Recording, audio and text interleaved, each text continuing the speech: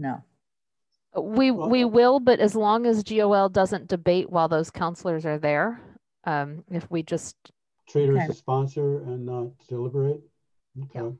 All right. We've done that in TSO as long as we're just asking questions. All right.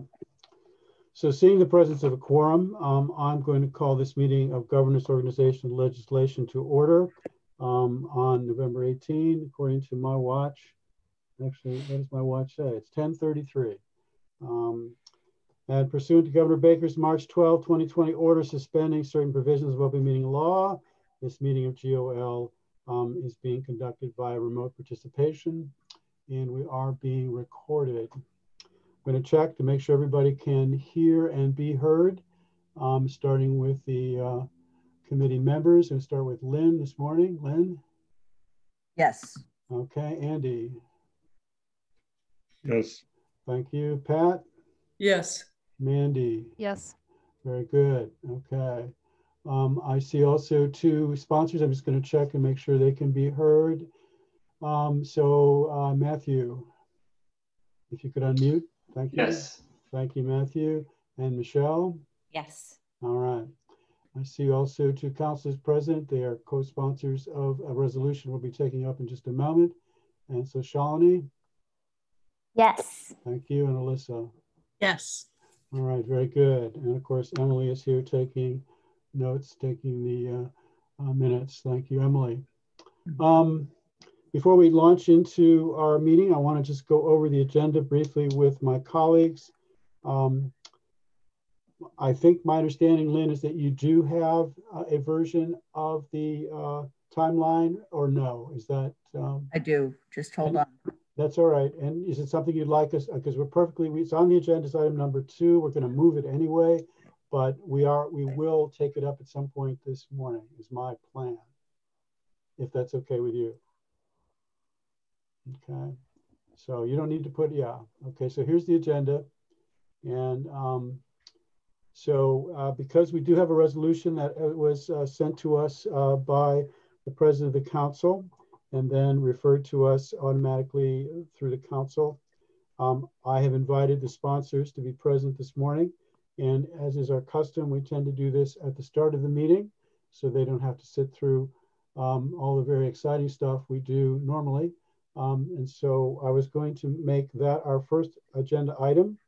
And then I would go back to the order of the agenda. Item 2 would be a continued discussion of the town manager evaluation process.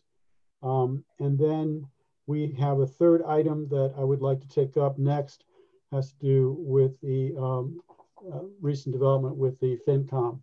And then we would go back to the agenda as it's ordered here.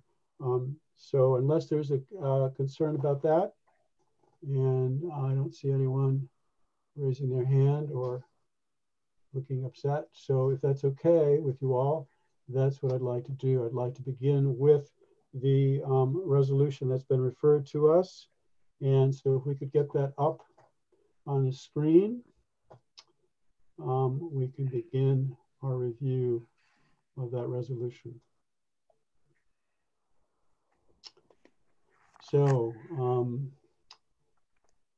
this resolution is titled at the moment, a resolution affirming the town of Amherst's commitment to end structural racism and achieve racial equity for Black residents. And as you can see, it's sponsored by Councilors Ballmin, Brewer, and DeAngelis, all three who are present this morning, and also 2 resident sponsors who are also present. And in the process of this review, we invite everyone to participate. So the idea is that where we have concerns, questions, suggested changes, we look to the sponsors to see what their thoughts are. And the goal is to achieve some kind of unanimity so that we can then proceed to vote on it as a committee. So that's the process. We tend to go through it basically section by section. And each member then is invited to raise any questions or concerns, and the sponsors should feel free to weigh in if there are questions, concerns, or if they wish to make any changes themselves. So those are kind of the basic ground rules. This committee does not discuss the merits of a resolution. This is not a place for us to say whether we agree or disagree or how we might vote or not vote. This is focused, this committee focuses on the idea of clarity in terms of just the language, consistency within the document, and actionability insofar as it requires or asks that the council do something. We also look to see that that's something that actually could be done. So clarity, consistency, and actionability are the three criteria that we apply. And we try pretty successfully to steer away from the merits, what we personally think about the resolution. So is that, that's kind of the basic procedure that we follow and the rules that govern what we do. Okay. Okay, George. I have a hand up, is that right? Or Andy, I'm I have sorry. my hand up. Go ahead, please. Yeah, the reason I raised my hand, and this has nothing to do with merits, because I absolutely agree with the thrust of the resolution. It seems awfully long, and I was wondering what the intended purpose of the resolution is, because its length in and of itself may confuse a lot of readers or lose a lot of readers. If it's, you know, is it educational? Is it a statement of intended policy? It may be trying to do too much. And so I just want, a little bit concerned when you get into clarity that it doesn't have clarity because of its length, you kind of get lost in it. That was my reaction when I first read it the very first time, which is what most what the purpose is. If somebody picks up a resolution and reads it, that they get it. Mm-hmm. Exactly. Okay. All right, I'm going to ask people to use the raise hand function as much as possible. I do have my screen open so I can see that, which is good. And Andy did that, which is very good. If I'm ignoring you, you can also just wave your hand. But I do have it open. And I guess the first question that might begin our discussion is for the sponsors, if anyone wants to take it up, which if they could address the issue of the length and also of the intent of this resolution. I was wondering if Matthew or Michelle might start off by answering this. Okay, fair enough. Matthew, please go ahead. Well, so there's two questions, right? One is the length and the other is the purpose. Yes. And the purpose is just one thing, but education is definitely a big part of it. And the reason for the length has to do with that educational purpose. As you can see, there's a number of very specific historical facts included in the resolution. And there was, you know, in order to convey the depth of the actual reality of the town, you know, I don't know if this is, well, yeah. In order to convey the depth of it, I mean, it's actually fairly concise given what's behind it, given all the incidents that aren't listed here. We really tried to pick and choose things that were the most impactful and that could really convey. We wanted to lay out, you know, what is the actual past historical reality of this town's involvement with structural racism. So I would say as far as the length, that educational purpose is the thing that contributes the most to its length. Mm-hmm. Michelle, I'm not sure if there's anything you want to add to that. Yeah, I would agree with that. I think we had a hunch that we were going to uncover quite a bit of historical data. And I don't think our hunch even came close really to what we did uncover, which is actually very fascinating. I'll add that we have close to a 10-page document actually that goes with this that includes, you know, a lot more depth. So as Matthew said, we tried to parse out what we thought was important and include a timeline.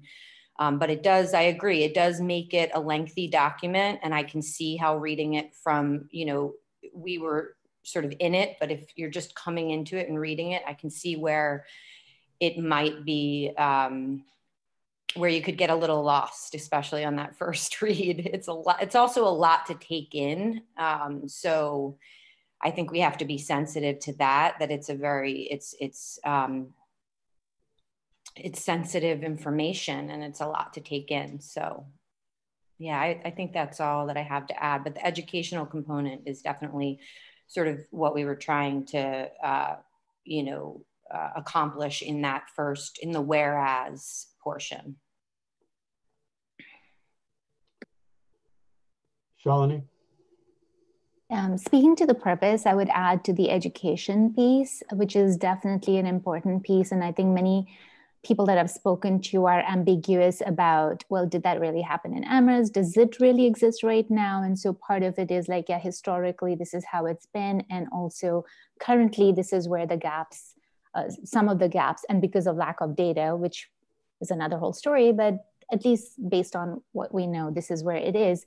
The second purpose, I think, is also speaking to the national level and the fact that racism does exist. And I think it's important locally for towns, all towns, to make that statement individually, collectively, for the rhetoric to change nationally as well. So I think it goes and speaks to that aspect as well. Pat? No? Sorry. Yeah, sorry, Yeah. go ahead. I want to add, the length is this educational piece. But the purpose of the bylaw, to me, is Amherst looking at itself, reflecting on its history, its political history, its policies, and apologizing for those things, and then committing to doing work to become anti-racist. So part of the intention of this is to commit the council to participate in anti-racism trainings. It is to look at what kind of remedy might we want to have for the actions, our historical actions and our current actions. And it really, yeah, so those, I want to add those. So it isn't just that, well, this is educational, because we could have left it a proclamation. And so I think it's very important that we look at the action steps that we're asking the council to take and the community to take. Okay. I think that helps me get a clear sense of the purpose. It sounds like there's an educational component, a kind of factual record being presented. There is the goal of connecting this to the larger national conversation, the national events that have been taking place, that have been occurring. And then it seems there's also the purpose is to commit the council to certain action steps. Is that a fair summary of what the sponsors would say is the purpose of this resolution? And that also then is part of the response to Andy's question about its length. Shalini? Yeah, I just want to add to what Pat had said about acknowledging and apologizing in addition to. I think that's an important first step, to acknowledge that's happened and we apologize, and then actions we can take. Thank you. Okay, all right, so apology. So a kind of formal council apology on behalf of the town, and then a commitment to action steps. Alyssa? So I'm trying to take a step back here a little bit and not tell you why the resolution itself is a good idea, which I think we've already strayed into, which has been really difficult for us to parse that out too, as we follow this process. You gave a great summary of this, George, but that also included reasons to vote for this or not at the town council level, which I know we're not actually doing now. So in terms of us trying to meet GOL standards, we looked over all of GOL's guidance documents, which were incredibly helpful and helped us figure out where we were on the continuum from proclamation and resolution, back again and then back again in terms of where we're at. And I think that the length of this, which was one of the original questions here, is to not why this is a good idea to do this or not, but whether or not it meets GOL's criteria, is that I understand completely that it feels uncomfortable to GOL to have it be so long in terms of the other kinds of things that we've tried to do that GOL has reviewed on behalf of the town council. So I think the rationale that people have just provided is excellent, not only for why we're doing this in general, but also for why it is that supports this structure. So that's what I'm trying to get at.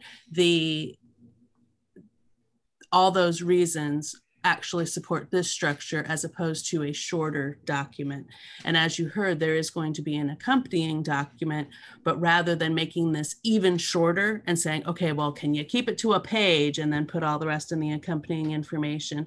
It just felt like it took too much out in terms of getting people to the thought process that will then get them to the additional information. It felt like it would be too generic to try and keep it short and put everything in a separate document. And so I ask of GOL, which has been doing this for a couple of years now and has developed some really helpful guidelines, to consider that we are uncomfortably having to do things differently in some areas. We did things differently associated with the Community Safety Working Group. We're doing things differently associated with this. And so I appreciate that you don't have like an 800 character limit or something that says that's where you have to end up. And we worked really hard to keep it within the GOL criteria because we thought the GOL criteria made sense, but still felt compelled to give this many examples and this much education to get to the point of not just having this be a generic feel-good sort of proclamation. Okay. Speaking for myself, I think we're still well within the GOL parameters here. So the length, we don't have as you mentioned, Alyssa, we don't have a character limit or anything like that. I think generally speaking, as Andy suggested, when we look at a resolution, we do get concerned about length from the point of view of making sure that it's easily graspable by the public as well as by the council. But there's no set length. So I think that was the spirit in which he was raising the question. And then that also leads us to what the sponsors you all have done, which is help us understand the intent and purpose of this document. Because that then addresses the question of clarity and consistency. I don't know about the others, but speaking for myself, I feel comfortable right now with where we're at in terms of the way we work. It helps us to get clear with any resolution that is being presented what the intent or purpose is, so that we can then make some kind of informed judgment about its clarity and about its consistency. So if the intent is X, Y, and Z, and there's a passage in there that seems to either say something else or muddy that or whatever, then we might raise a question, not from the point of view of the deliberation, but from the point of view is this consistent or is this clear given the stated purpose that purposes that you are trying to accomplish. And I think at the end of that discussion, it's perfectly possible that someone might still disagree with this document and vote against it, but certainly approve it in terms of being clear, consistent, and actionable. So that's my sense at the moment. My colleagues are welcome to weigh in, but I think we are well within the parameters of what we do. The question of length, Andy's raised it. I'm sorry, anyone's got their hand up? Yeah, I can't raise my hand because I'm co-hosting. I'm sorry. Go ahead, Lynn. So, on the second page, in the second whereas, there is a mistake. And I don't have the data to correct it, but it says, or about 0.001% of the student body. That would have meant that at that time, UMass had 50,000 students. And it didn't have that. And the other thing is, this is not stated as a percent. It's stated as the decimal for multiplying with a percent. So we just need to rapidly find out how many students were at UMass in 1966 and then figure out what that percent is. Good. I think, Lynn, what I'd like to do with permission of my colleagues is what we normally do, which is go whereas by whereas, section by section, and make sure that people are satisfied, or if they have any questions or concerns. But that one is noted, and when we get to it, we'll note it again. But unless, so I guess right now I'm just wondering, anyone have any further comments about the larger issue of length? Is this something that others feel is I think it's been answered and responded to. So unless there's further concern about that, we've also had it clearly stated now, the basic overall purpose and intent of the resolution. Again, if there are any questions about that. So I see Andy's hand up. Andy. Yeah, I'll be real quick because I think you're right. We should just go on and work through the sections as we normally do. And at the conclusion of it, it might be something that I would suggest to the sponsors is that they then try it out on a couple of people who have never seen it before, and just not with the idea, just sort of, what did you get out of it and what do you think of it, and see if their reaction is, what the reaction is. So I'd say let's go on. Okay. It's an interesting suggestion, Andy. We'll see what the sponsors make of it at the end. But so I'm going to then suggest we proceed section by section. My usual custom is to read each section out loud as we go through it, and then see if there are any comments, questions, or concerns. I see Pat's hand up. Yeah, I just wanted to briefly say that one of the first resolutions that GOL worked on was about supporting abortion rights, the right to choose, the Roe Act. And that was rather lengthy and I think longer than this. But again, everything contributed to the final resolution or intention. So we will look at that. Thank you. Okay, so first of all, the title, a resolution affirming the town of Amherst's commitment to end structural racism and achieve racial equity for Black residents. Any concerns about the title? Any questions? Okay, I would just note that it would seem that in the George? purpose, I'm sorry. I'm Sorry, I missing put my hand up. Thank you, Mandy. Sorry, go ahead. And I don't know, I'm trying not to stray into I know. Yeah. that, but achieve racial equity for Black residents. And I have a concern about the title. I understand the purpose of it, but from a prior actions of the council, does it, and this is why I'm trying not to stray, does it get too specific? Is this something that our other BIPOC residents of the town would read and get concerned about, that we're not seeking to achieve racial equity for them too?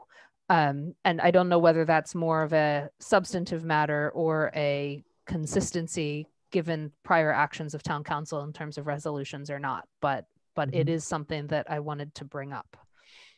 And it might not be for GOL to discuss. Well, I think it does bring us back to the question of the purpose of this resolution, and the title would seem to suggest, at least to me, the purpose is specifically addressed of this resolution to our Black residents. The issue of racial equity as it concerns the Black residents of Amherst. So I guess for the sponsors, the question is just, again, a question of purpose. And I think the answer is clear, but I need to, I guess, hear it because I think, Mandy, you're raising it. Is the purpose of this resolution solely focused on the issue of structural racism as it relates to our Black residents? And I see Matt's hand up. The simple answer is yes. We intentionally focused very specifically on one thing, just to keep focus, to keep, you know, there's a lot of, once you kind of open to the possibility of racial equity for everyone, you think it's long now, but it would have been a lot longer. So we really were just trying to, we're not in any way saying that this is the only thing the town council should ever do with regard to racial equity, but we're saying this is what we are supporting and bringing forward at this moment in a focused way. Okay, thank you. Okay. Any other comments, concerns about the title? Okay. I'm going to read this out loud, and at some point I may have others do the reading, but my voice is still intact. Whereas the city known as the town of Amherst embraces its racial diversity and seeks to continue to implement policies and procedures that address racial equity and social justice issues, I take it that's right, and social justice issues consistent with the town council resolution in the aftermath of the murder of Mr. George Floyd, adopted on June 1, 2020, that 1, ensure all community members feel and are a part of Amherst and feel they are protected, listened to, and served by their public servants, 2, foster a community free of fear, intimidation, and violence, and 3, incorporate significant involvement of BIPOC residents in shaping these policies and procedures. That is the first whereas. I see 2 hands. Mandy, we'll start with you. I apologize for how much I'm going to be talking. That's quite all right. That's what we do.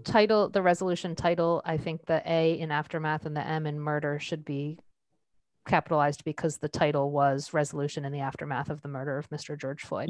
Yeah. Okay. So Mandy, are you, I forgot to ask this at the top of the, are you doing, thank you. Yep.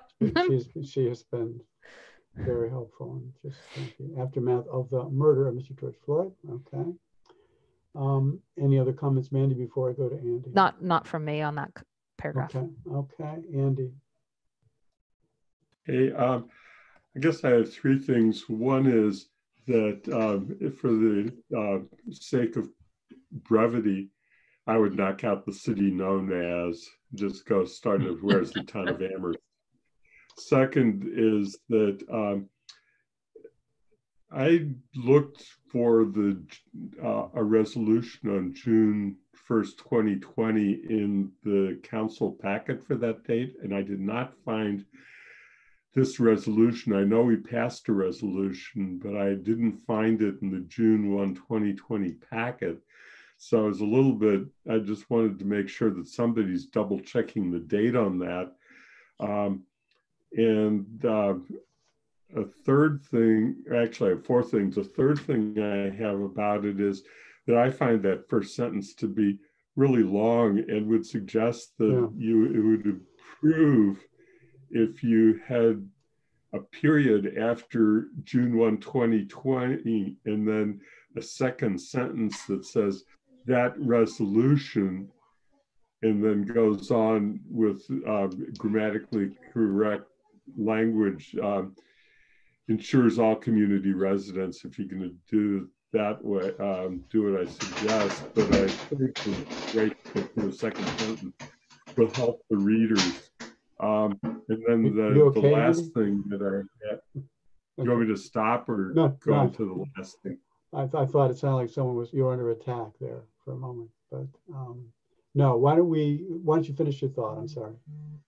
And the last thing that I spotted in this one is that I guess that I need to have, I will admit to my own ignorance of what is intended by using the term BIPOC, and any of my colleagues who want to, or any participants who want to help out. But I had assumed that BIPOC was to be more inclusive than just Black. That it was, and of course it came up quite a bit in the policing discussion. So in the very last sentence, and actually throughout, if it's about Black residents, should it be saying Black residents, or should, or is BIPOC really an appropriate term? Does it solely identify, does it fit the consistent?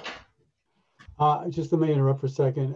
People may need to mute themselves until, and that includes me, but we've got some noise in the background that is, at least for me, is coming through very loud and clear and makes it hard to hear Andy. So if you would kindly mute yourselves, and then when you recognize you, you can unmute.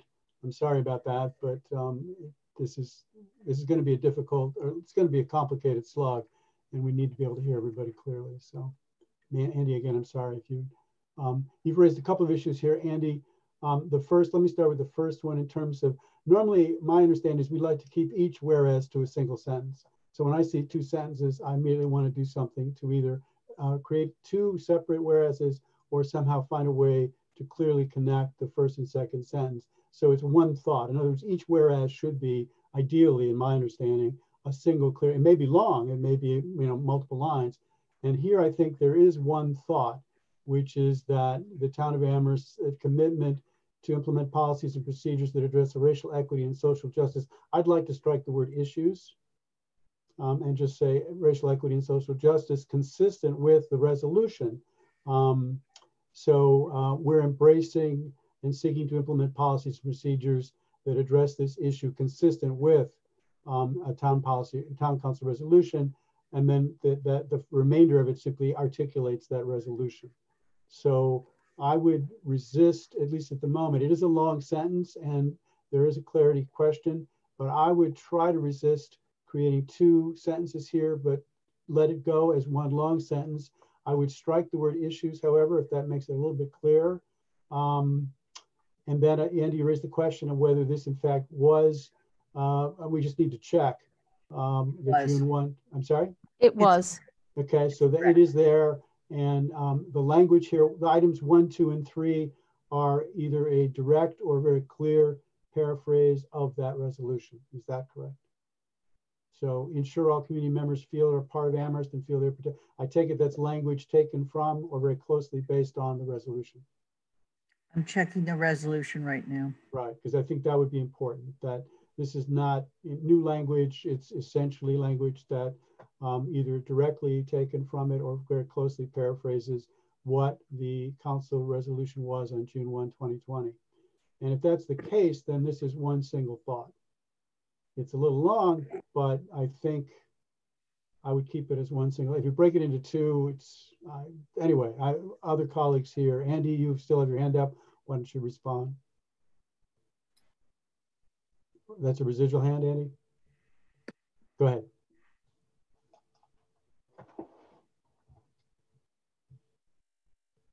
Andy, you need to unmute.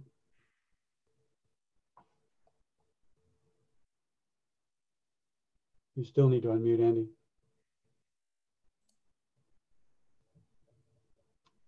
I don't think I have the power to unmute him.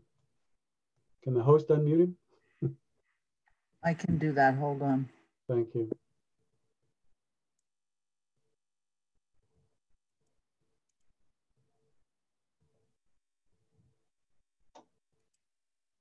No, I can't. You want to let you do it?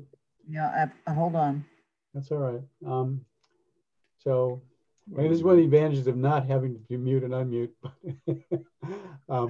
Many things have come. There you go.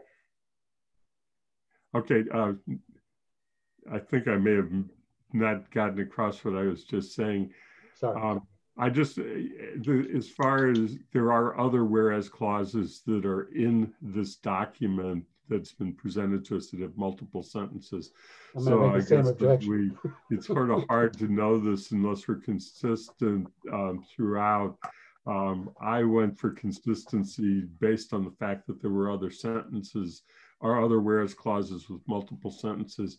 I find that if our purpose is to just get this into so that it's clear that if that it may be that multiple sentences within a single whereas clause is more clear than trying to break it into multiple even more whereas clauses where they tie together. In this one, it's all about our prior resolution, and so that's why I would consider doing it as 2 sentences just to make it readable.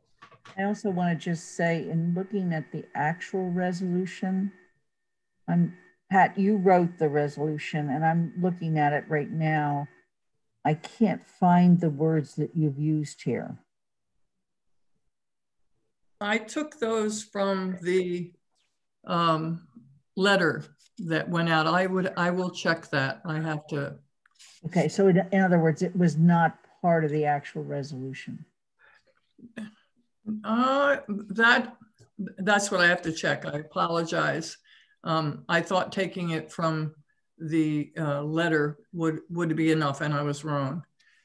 So that has to be checked. I also want to, if I may, George, I want to go back with the other sponsors to look at racial equity for Black residents, because there are, and this is a discussion that we had, and we decided to go here, but we do reference BIPOC community elsewhere.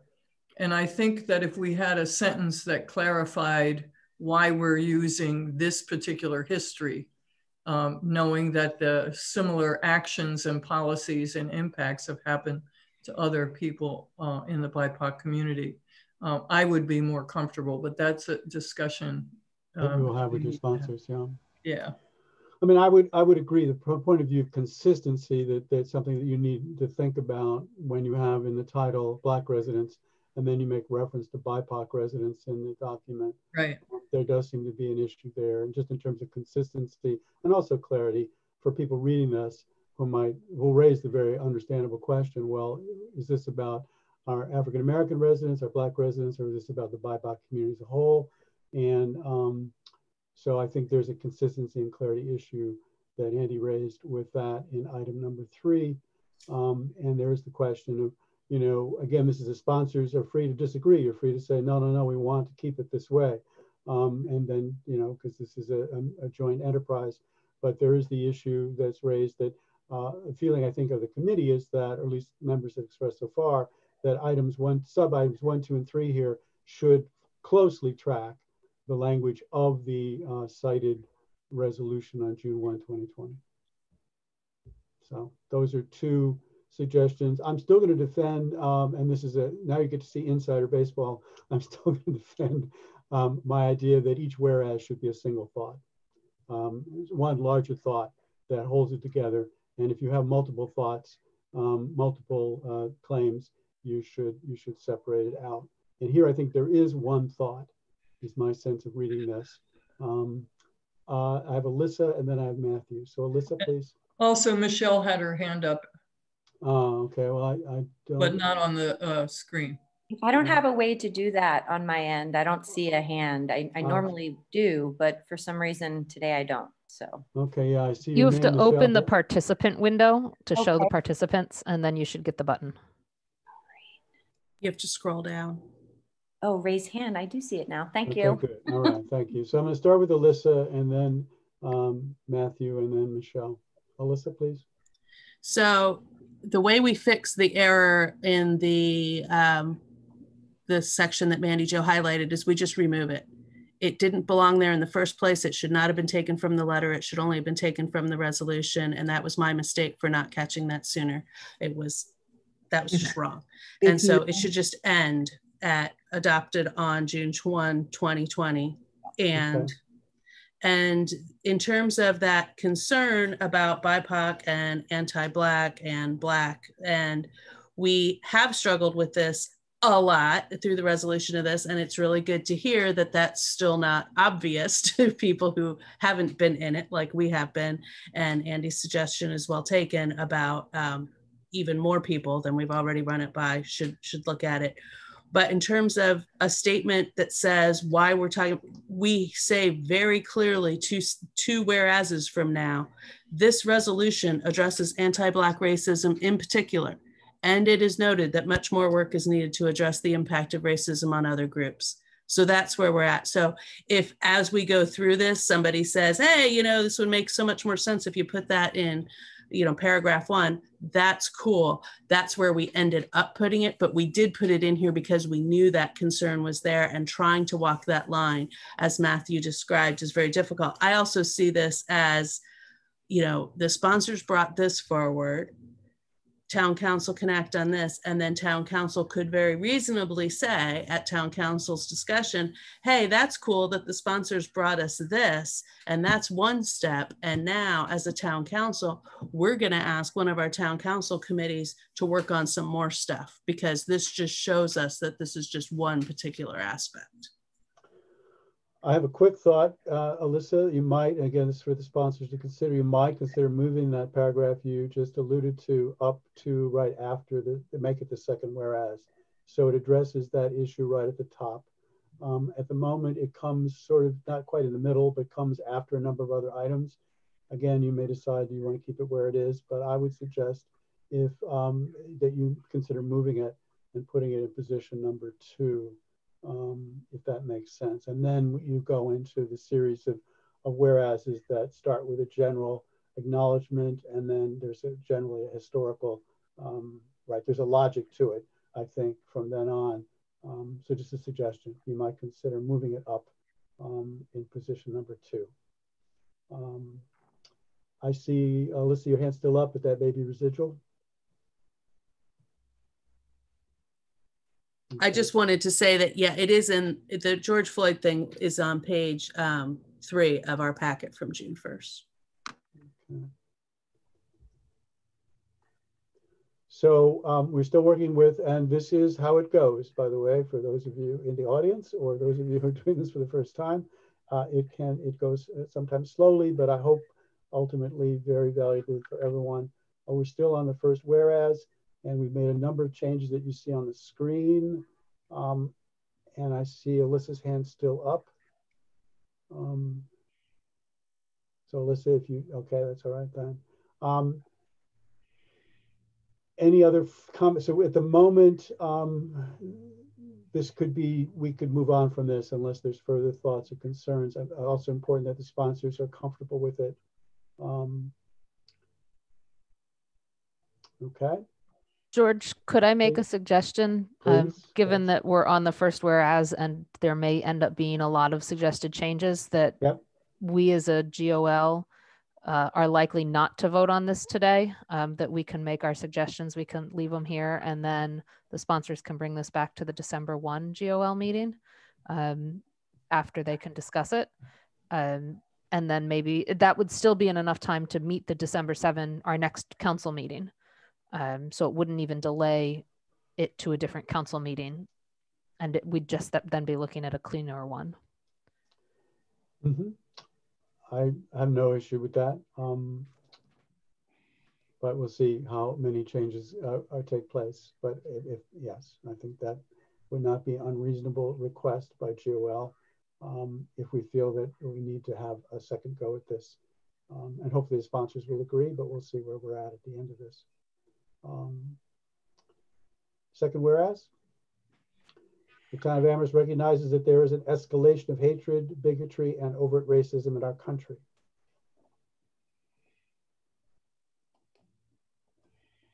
Okay, any comments? I see Andy, go ahead, please. Yeah, I mean, this is a question for the sponsors. I have no objection to it staying there.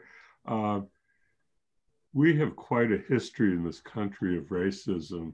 And George and I are both reading the same book that, as it turns out, that's unrelated, but it talks about you can trace racism well back before the country was a country. And So escalation becomes a interesting word because when you think about lynching and everything else, as you go through what that history has been, escalation is really quite a, from a historian's point of view, an interesting choice of word. And so I would encourage the sponsors to think about whether that's the word that they really want, but I don't think it's a clarity question.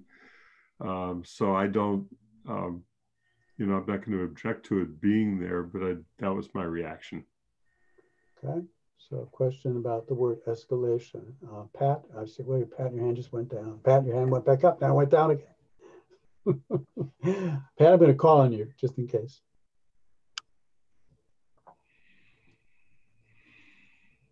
I'm unsure about why I'm not understanding Andy's concern with the word escalation, because right now we're not lynching the way we were before, but we're dragging Black folks behind trucks.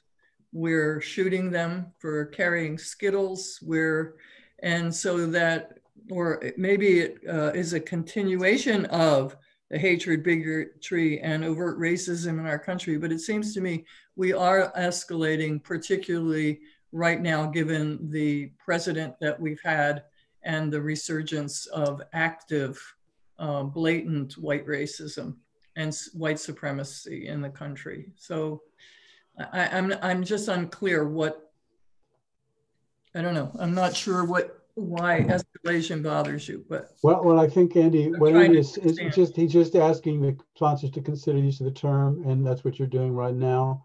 And you may want to, and your response at the moment is you have no problem with it, it seems. It's not an issue that he's not asking for a change. He's just suggesting that you consider whether this is the word you want, and the answer seems to be at the moment. Michelle, why don't you speak to this? But it seems to be yes, this is the word you want. Michelle? Thank you. Yeah, actually, while Andy was speaking, it did resonate for me, what he was saying. And the word that comes to mind for me, and I know that this isn't necessarily the place to discuss, but I just want to say that it's more, to me, an awakening. There certainly is an escalation, but when you look at the long history and the lynching and all of the atrocities, I think what's happening is that we're awakening to this racism that has once been, you know, hidden for many people. At least that's my experience. So I appreciate you making note of that. And I think that is something worth the sponsors discussing. So thank you. I think what, again, just from the point of view of clarity and what you're saying, these are two very different thoughts, and I guess that will require the sponsors to consider it. One is acknowledging what I think many would certainly agree has been renewed incidents of racism, hatred, and bigotry. And then the other is making a somewhat different point, and the language is important. So I wouldn't necessarily give up on the first thought, nor would I say the second thought is to be rejected either, but this is your call. It's about what you're trying to say. And so you might want to consider it. Mandy suggested is put an awakening to the hatred, bigotry, and overt racism in our country. And that is maybe the thought that you want. That's not the thought that was in this whereas initially. So it's two different thoughts. I guess our suggestion at the moment is you want to think about it and then come back to us with which you prefer. That's the thought I have. Shalini?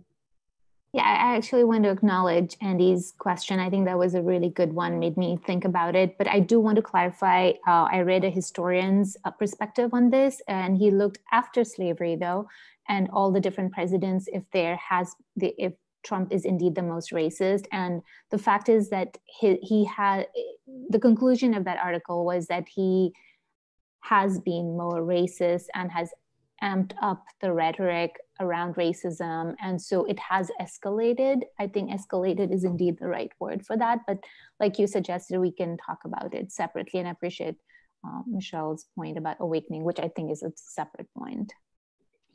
Alyssa?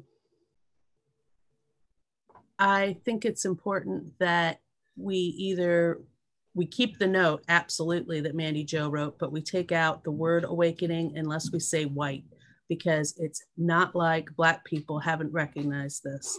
It's not like brown people haven't recognized this. Yes, white people are finally paying attention in a different way than they have been before. So thanks, Mandy Jo, throw the word white in there and we'll keep percolating it. But just wanted to be clear. Thanks so much for the being able to edit this on the move to help us look at this more carefully is really great. So thank you. Ditto. Okay, I see two hands still up, but I think the residual. So unless that's not the case, you should speak up. I'm going to move on to the next whereas. Whereas for the town of Amherst to fully embrace the changes necessary to move our community forward, it is necessary to acknowledge and apologize for its own history of discrimination and racial injustice. Mandy. Yeah, so this was originally 2 sentences, so that's why I raised my hand, because I've split it up because of the previous discussion about potentially moving the second sentence up. I went through and split all the single sentences, but so I guess this one, I would add the semicolon and my comment more goes to the second half of this that is now a new whereas. I would reword it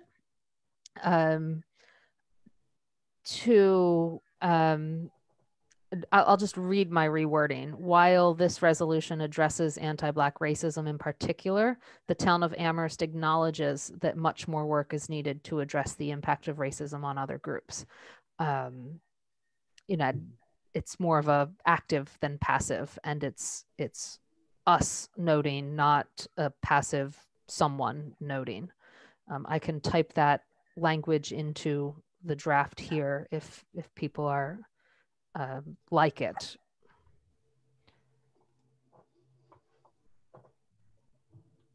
I think you could certainly type in your suggestion, and then the sponsors can, as they did with the previous item, can ponder it. They may have some comments now, but they may also want to think about it and discuss it. Our goal here in part is to help the sponsors articulate clearly and consistently the message they are trying to communicate. So that's the spirit in which we do this. It's not criticism. It's not, hopefully it's not deliberation or commentary. I don't think we've strayed into that area at all, but in sense of getting clear on exactly what the sponsors are trying to say, we might offer, as we just did here with Mandy's suggestions, and these can be rejected, ignored, or incorporated, or whatever else by the sponsors. And you don't need to do this right at this moment, so you're welcome to do that. And you're certainly welcome to say we don't want any changes made, but I'm suggesting that Mandy's suggestion be put into the document for further consideration either now or at a later date. Pat.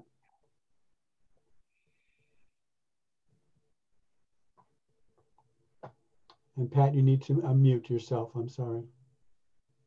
Unmute yourself. Lo siento, lo siento.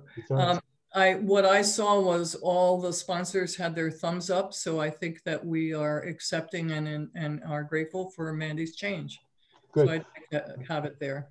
Good. I just want to be clear to the sponsors that when you get this back, it looks like, given the number of changes that are probably going to be made, you're going to want to sit down with this and go through it.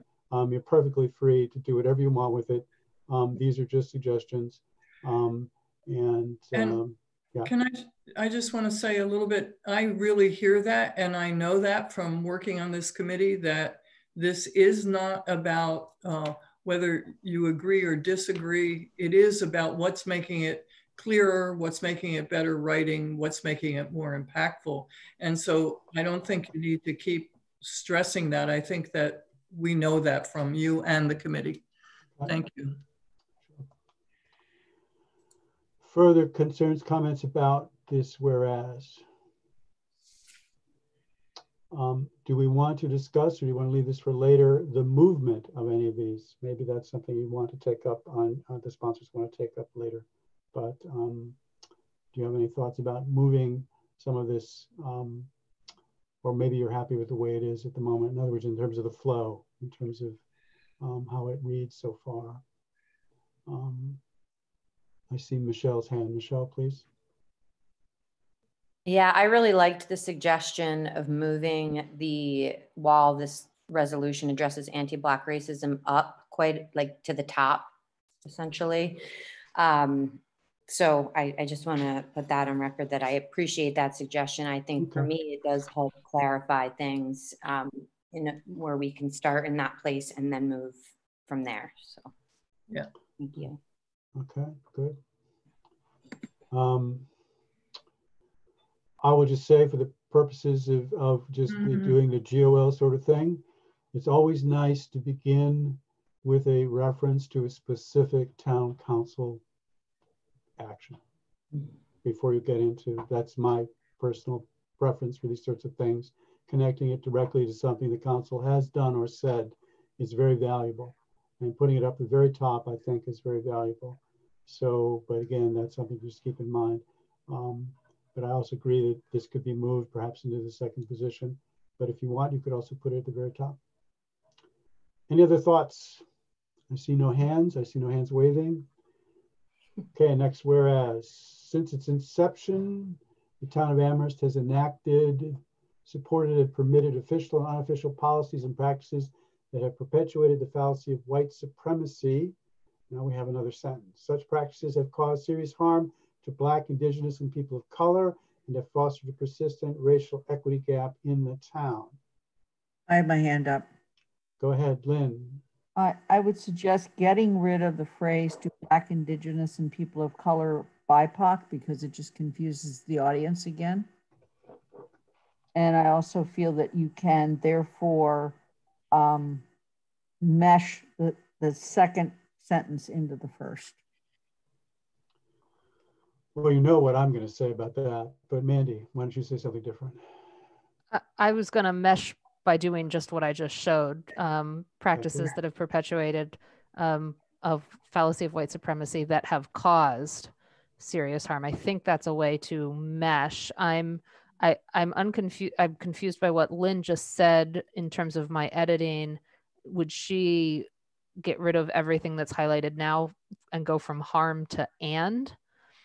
And then my only other comment on this one was I would capitalize the T in town. Like I would get rid of that only because, again, it just confuses the audience. So what exactly, Lynn, are you eliminating? Sorry, just if you repeat. So you would eliminate the phrase to Black, Indigenous, and people of color, in parentheses, BIPOC. Okay. So my only concern with that is that it actually unclarifies unofficial policies and practices in some sense. I guess maybe not, because it's got the perpetuated by the fallacy of white supremacy, but I'm concerned about clarity by eliminating. I think, yeah, the point is that it has caused harm. I think that seems like a central point of this whereas, that it's not only permitted policies, but those policies and practices have caused actual harm to people and have fostered. So I think that's a crucial part of it. I don't think you can take out the harm and not change the part of the central meaning of this section. The question is whether again, it's the issue of Black versus the larger minority population. So what do you think? Anybody? I see Andy's hand up. Andy? Or I'm sorry, Mandy, did you have a response? I was just going to say, you could maybe eliminate what Lynn wants to eliminate and just say to non-white residents. I'm not sure it gets the same meaning across though. All right, that's a thought. Andy?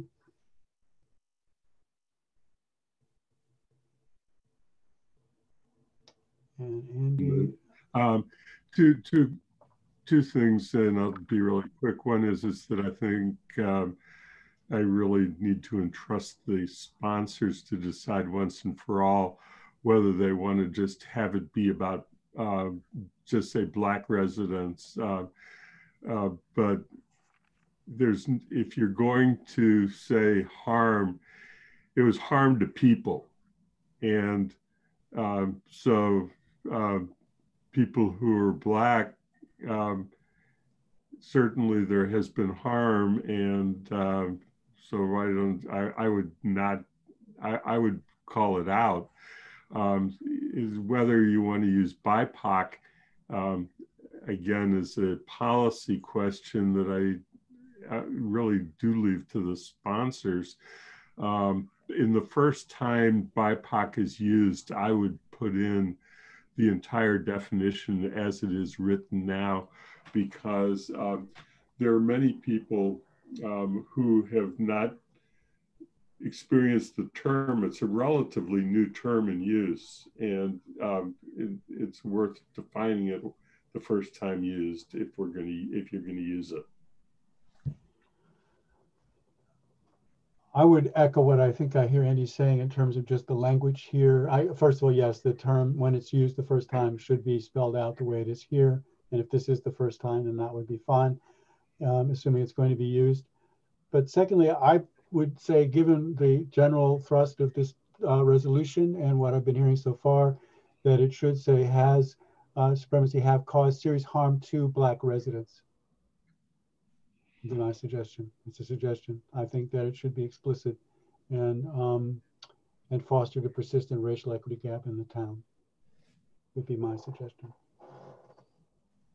So two thoughts here. BIPOC should be spelled out when it's used the first time, and secondly, I would suggest, I think along with what Andy just suggested, that it should be explicit fallacy of white supremacy, that have is correct, isn't it? I've lost the sentence now. Have or has, have caused serious harm to Black residents.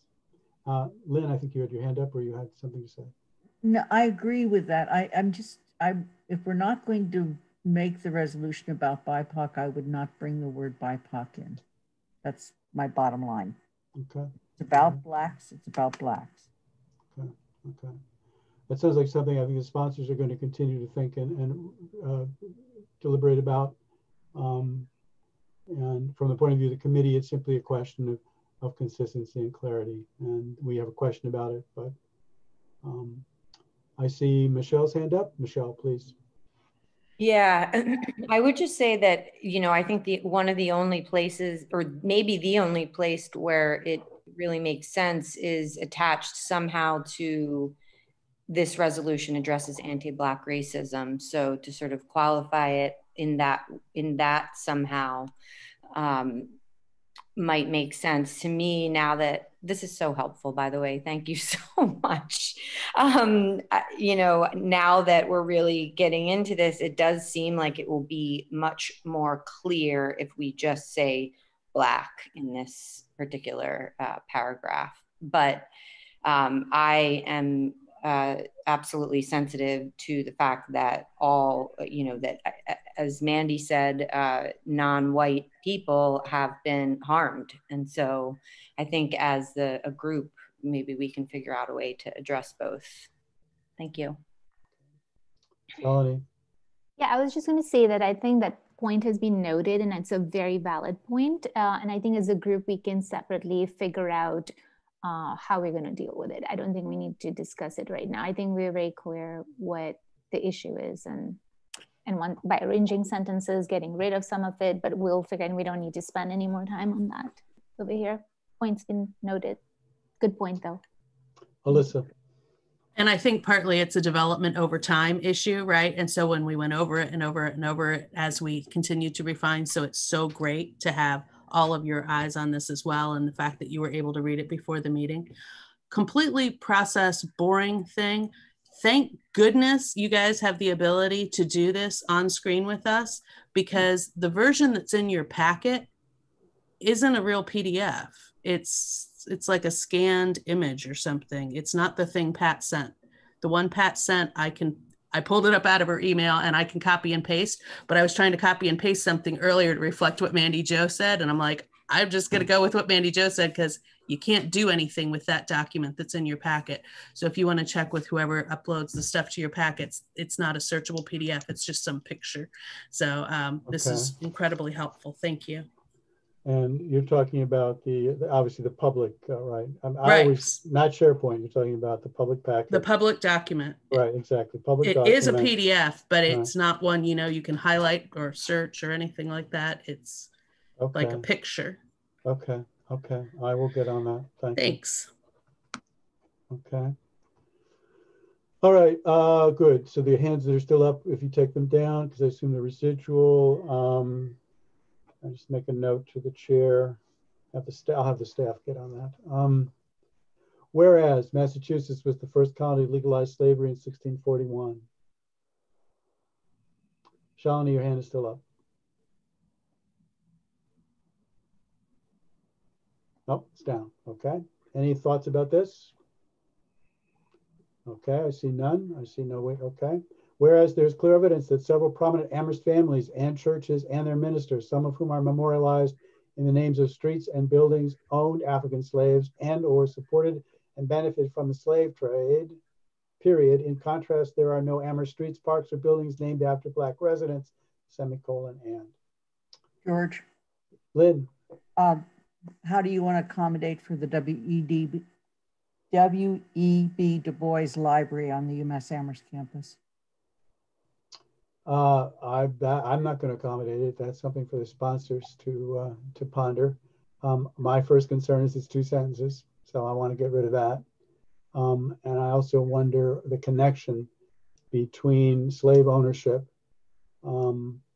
historically and the fact that names are on streets, parks, or buildings. It seems like 2 very, very different things. So I think acknowledging what I assume to be a clear, indisputable historical fact that several prominent Amherst families and churches and ministers, some who were memorialized in names of streets and buildings, owned African slaves and or support, that by itself is an important statement. And I assume in the accompanying document that will be fleshed out. But that, I think, is an important acknowledgement and an important statement by itself. I think the next half of it, or next bit of it, seems in contrast somewhat not really all that grabbing, though maybe at some point it could become part of some thought about actions or so forth. So I guess my first observation is break it up. Second observation is I really don't see the connection between the names of streets. I mean, obviously it's mentioned in the first part of the whereas, but so those are 2 thoughts. Let me go to my colleagues. Andy, please. Yeah, the only thing I was going to point out is, well, it's a part of a park with the Julius Lester Trail, I know, and there may be others. So just as a factual, this needs to be checked factually, right? It's a question of right. In the trail system, the conservation department manages. There is no Julius Lester Trail. Yeah, so there's a factual question with the statement about streets, parks, or buildings. I see Alyssa's hand up and Mandy's hand up, but Alyssa, I think you were first. Alyssa, please. So I appreciate these comments, and the Julius Lester Trail is not a park. And so the easiest thing in a contrast like that is to just throw it out. But then, you know, the point is, everybody knows there's Kendrick Park, there's Sweetser Park, there's Stanley Park. Those are parks. Having one or maybe even more than one recreation trail, which only the people who use know the names of, is very different than driving by parks that have names on them. And so I appreciate that, but it is still factually correct. Julius Lester Trail is not a park. And the W.E.B. Du Bois Library is not an Amherst thing. That had nothing to do with the town of Amherst in terms of naming that. So I appreciate that Mandy Jo inserted town of Amherst. Mandy Jo. Yeah, so once these are split, I have a rewording. So I would get rid of the words in contrast, and I would actually add despite the long history of civic, cultural, and economic engagement and participation of Black residents in the town of Amherst, comma, there are no town of Amherst streets, parks, or buildings named after Black residents. Just to a little sort of give a better description of what the issue is. So that's the wording I just read. Okay, so the wording there is a suggestion, and right? Yes.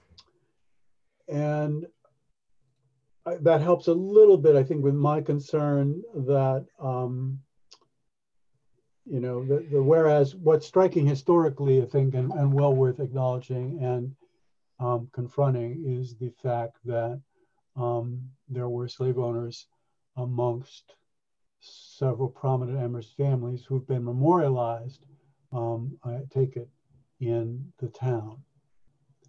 That fact, it seems, is really important. Then it follows, I mean, Mandy's suggestion here is very good because it gives it a little bit more meat and a little bit more impact, and maybe that's enough. But I felt just by itself, it was kind of like, you know, from just the perspective of our, you know, our Black residents, right? It's, yeah. So what are thoughts here? Michelle, your hand is up, please.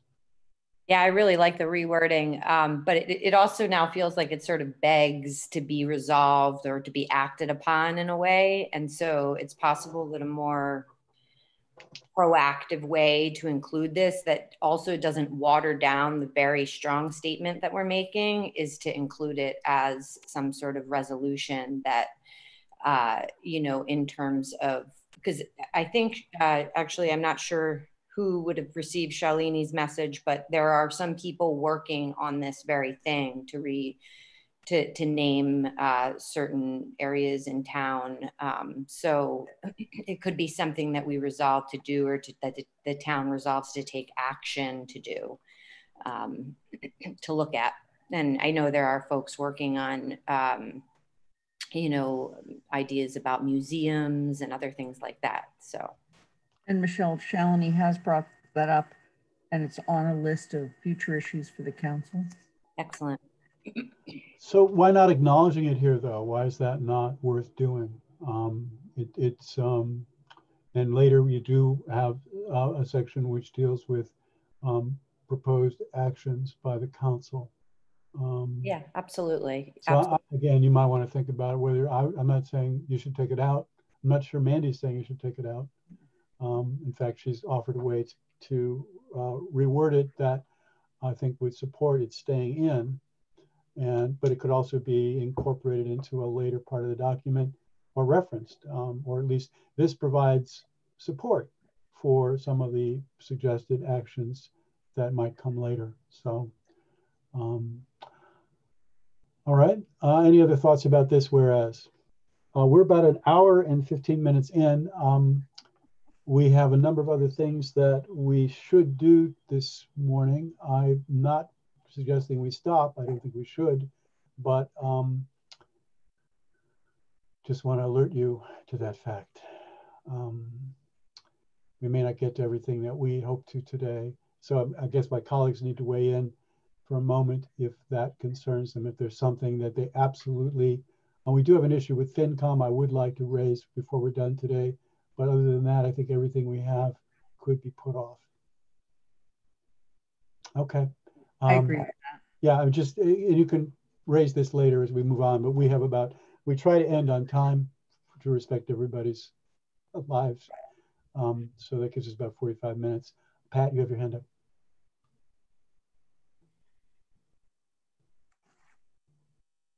And Pat, you need to unmute.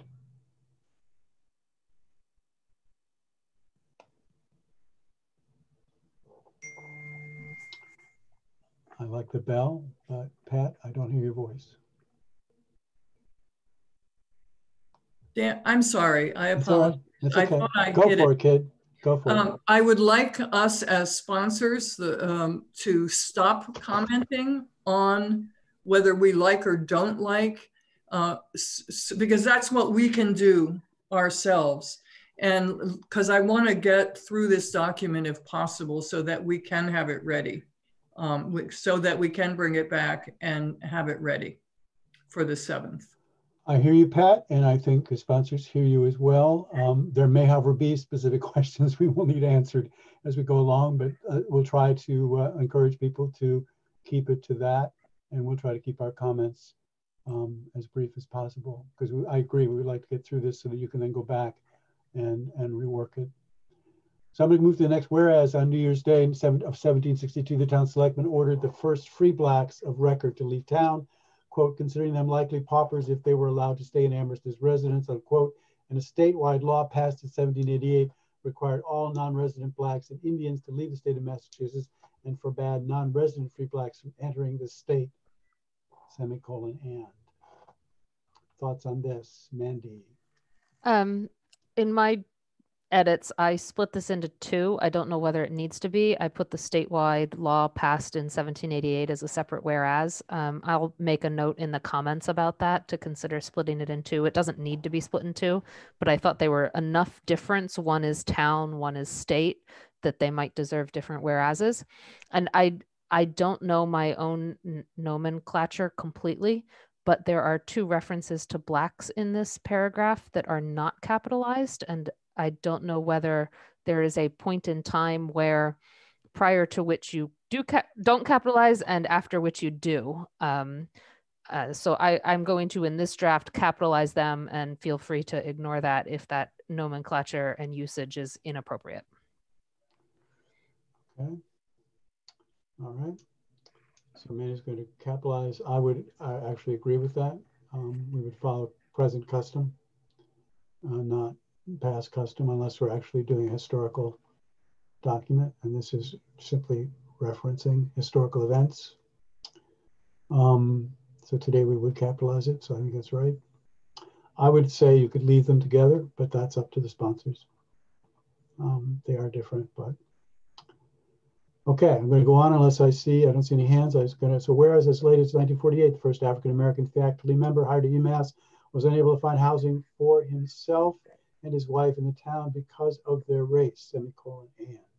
It's just a point of accuracy. Instead of saying UMass, you should say the University of Massachusetts Amherst to distinguish it from the rest of the system and the other 4 campuses. Thank you.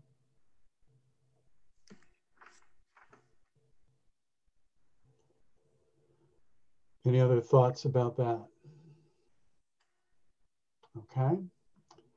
Whereas as late as 1950, racial covenants existed in Amherst that prohibited property, dash, for example, land on Blue Hills Road, dash, from being, quote, sold or rented to any person or persons of color, end of quote, and. Any thoughts, concerns about that? Okay. Whereas in a 1964 UMass freshman class of nearly 2,500, only 12 students were of color, comma, and of those 12, 8 would go on to graduate, and 2 years later, the entire black student population of UMass was around 50 people or about. Again, I would prefer to make this all one sentence, as awkward as it may seem. That's what I would suggest. Yeah. So first of all, it should say again, University of Amherst. Okay. In 1964, University of Massachusetts Amherst freshman class of nearly 2,500. And then I do have an updated percentage for you based on the facts and figures of 1967 UMass Amherst. In 1966, the class was 13,679, not the class, the total student population. So your percentage is somewhere around 3.66 or 3.7.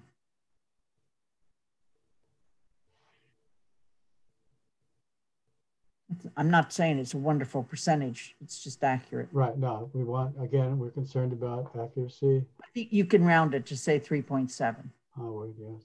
So wait, you said 12,000 population and 50 total. That's not 3%. 1%'s 126. That's like 0.3%. Okay, 0.3%, right. My calculator led me wrong, sorry. That's all right. Actually, so if you're gonna do it that way, it should be 0.37%. Okay. So for the UMass thing, I just put UMass in parentheses up at the first one so we don't have to keep putting it out. Great. Okay. So we'll keep UMass then in this whereas, fine. Okay. Okay. Lynn, Please, Shalini. Lynn, could you just give us the number, and could we just make a note of the actual number so we don't have to go and look it up again? In 66, you said the population was? The total student population, including graduate and undergraduate, was 13,679. Thank you. Okay. I don't know where you got the 50 from. I can't find that.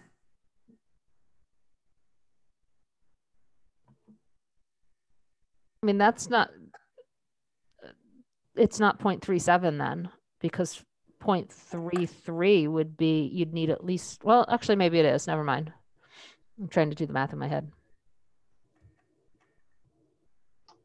We can check that figure ourselves. Yeah, you certainly can check it. And you want to look at this sentence and feel if you're happy with it being turned into one single thought. I prefer that personally, but I'm not only one of 5 here, but I prefer it be a single thought. I had split it into 2 whereases to get it into single sentences. So, George, I'm with you. Somehow, one sentence per whereas. That's another option. You could do that. Question. Please, go ahead, Shalini. Do we need to put citations somewhere to show where we got these facts from? I think not in the resolution itself. We don't really like footnotes and so on in the resolution. But it sounds like you're going to provide an accompanying document. Okay. And that would be, I certainly would appreciate that personally. But I don't think it's something that, I mean, this is an open question really for the committee. One could put footnotes and have that, right, cited or whatever. That's not something we've done in the past. I'm not sure I'm too keen on it. But some kind of accompanying document would be valuable. Any thoughts from my colleagues? Do they want citations? Do they want footnotes? In this case, would it be appropriate, even though we don't normally do it? Them in others. It's true, we don't, but this is a rather unusual. It's an unusual resolution, I think, in some ways. Making it a number of historical claims, for instance, and factual claims. I see Andy, please. Yeah, I would just go with the accompanying document idea because I think that you want the resolution to be as clean as possible. I mean, we've already sort of acknowledged its length. That's correct. Notes, but an accompanying document would be helpful there. I really appreciate the amount of research that went into creating this. And back to my background as a history major, certainly would benefit from knowing what the history, how you came about all of this historical facts, but not in the resolution. Okay. I'm going to move ahead.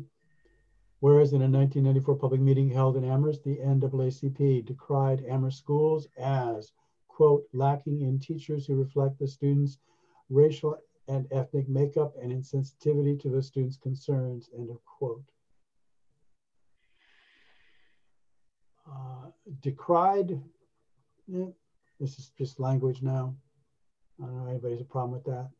It's a bit, strikes me as a bit archaic. Nothing wrong with it, it's perfectly, but she would say, and we criticize the Amherst schools as, or found fault with, or I'm just a suggestion, and maybe the sponsors can think about it. Decried is fine, but that's my only thought. Okay, any other thoughts? No, I don't see any hands. Okay. Whereas in 2001, a diverse crowd of over 250 people, including town officials, the chief of police, local businesses, and members of the school and religious communities showed up on the Amherst Town Common for a, quote, rally for unity, unquote, following the vandalization of a Black-owned store only 5 years after a similarly egregious event occurred at the same store. Comments here. Mandy. Yeah, just a Picayune town in this one, and the next whereas just needs capitalized, so I'll fix that. Thank you. Do you want, instead of local businesses, do you want local business owners or local business people? Because a local business doesn't show up, but town officials show up, chief of police shows up, members of the school and religious communities show up, local business owners, I think is what I would suggest. Okay. Any other thoughts? It makes me wonder whether chief of police needs capitalized because it's referring to a specific individual. I would capitalize it, yes.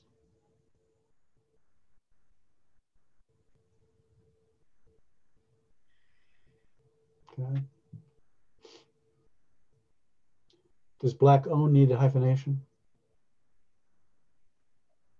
I'm just that, I mean, this is my, you know, right. My limited knowledge of the language. Okay, I see a hand. Shalini. I apologize. I need to leave. I had an appointment at noon. Okay, well, thank you for being present. Yeah, and thank you so much for, this is so helpful. Every one of you, thank you. Well, you'll get the bill in the mail, don't worry. And just also want to thank Matthew and Michelle also for the history and all that good stuff. Thank you. Okay, and Pat, your hand is up. Yeah, minor thing. Yep. Pardon me? Go ahead. I did it this time. I'm unmuted. I think that it should say local business owners, comma, members of the school community or the school, comma, and religious communities. I'd like to take out the "and" between business owners and members of the school. I don't know. Yep, okay. School community and religious communities. The school, I don't want to repeat community. Business owners, comma. Members of the school community, comma, and religious communities. And members of so, okay. So if you take out the "and" before members of school, then you need to have separate phrases because the third phrase after business owners is members of the school and religious communities. Yes, so if you're splitting them up, we need to create two distinct phrases, which I tried to do here. Yeah, no, I ignore my change. Okay. Okay. Thank you, Mandy. Okay. Any other thoughts? I see no hands up. I see no one waving. So I'm going to go to the next. Whereas in 2015, more than 100 people gathered on the town common in support of a Black Amherst Regional High School teacher, recognized by the district as a, quote, dedicated professional teacher of mathematics who provided exemplary instruction to our students, close quotes. After, comma, according to the district, she was, quote, subjected to harassing and hurtful events and notes, and a quote, during the course of her employment. All right.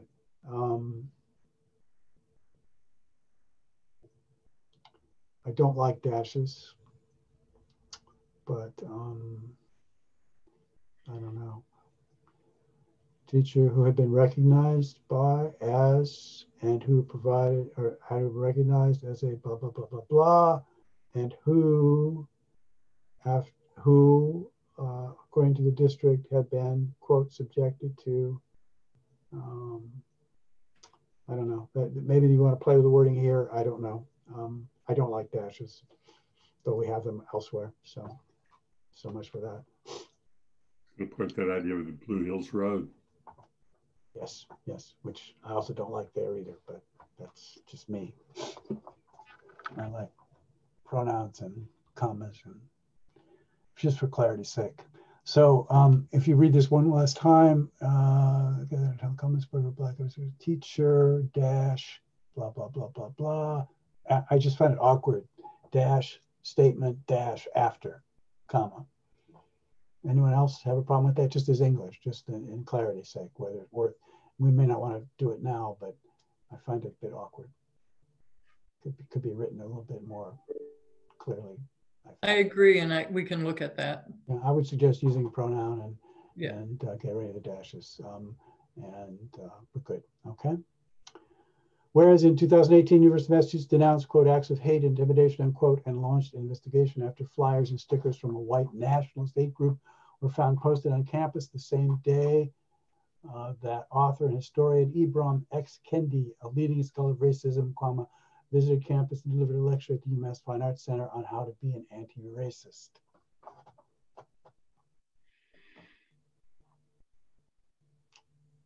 Okay. Whereas in 2019 at Amherst, the median income, family income for white families was 2.4 times greater than the median family income for black families, 51% of the black population in Amherst was reported as being below the poverty line, compared with 30% for the white population, white folks in Amherst were 4 times more likely to own a home than black folks, but the percentage of black seniors that dropped out of school was nearly 3 times that of white seniors, and while 40% of seniors went on to attend a private four-year college or university, none of them were black, semicolon. All right, there's a lot there. Use the phrase white folks, black folks. That's new here. I'm not sure that it's really, it's you know, perfectly natural phrase, but given the way this has been worded, I'm not sure it's appropriate. Or at least I think it would be better if it said whites or something like that, rather than black folks or white folks. Or people. Yeah, something like that. And yeah, Andy's comment. Same thing. Yeah, I think that should be looked at. There's a lot in here. I don't know if it's worth breaking up. It covers a lot of different ground. There's median income, poverty line, home ownership, and then school education. So it's kind of a mixed bag of indicators, all of which are deplorable. And maybe you just leave it as it is, but it's kind of mixed. Mandy.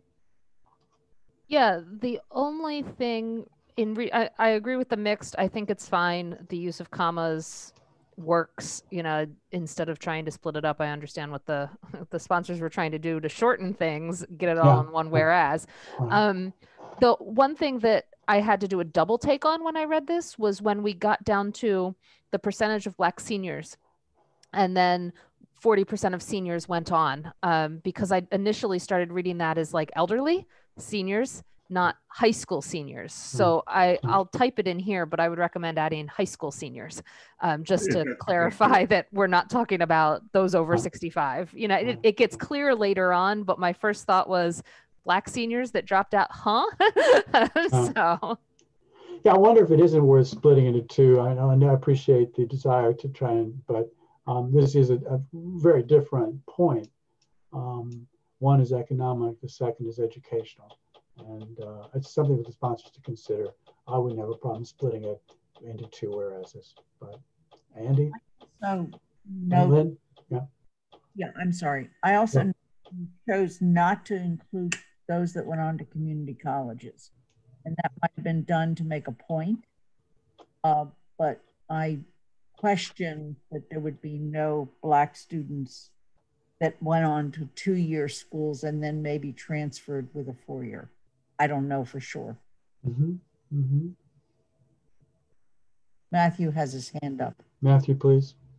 Yeah, I mean, I was the one who did that research, and yes, there were black students that went to 2-year colleges. There's no way for us to know whether any of them transferred, and the fact is that right out of school, 40% of seniors went to 4-year schools, and none of them were black.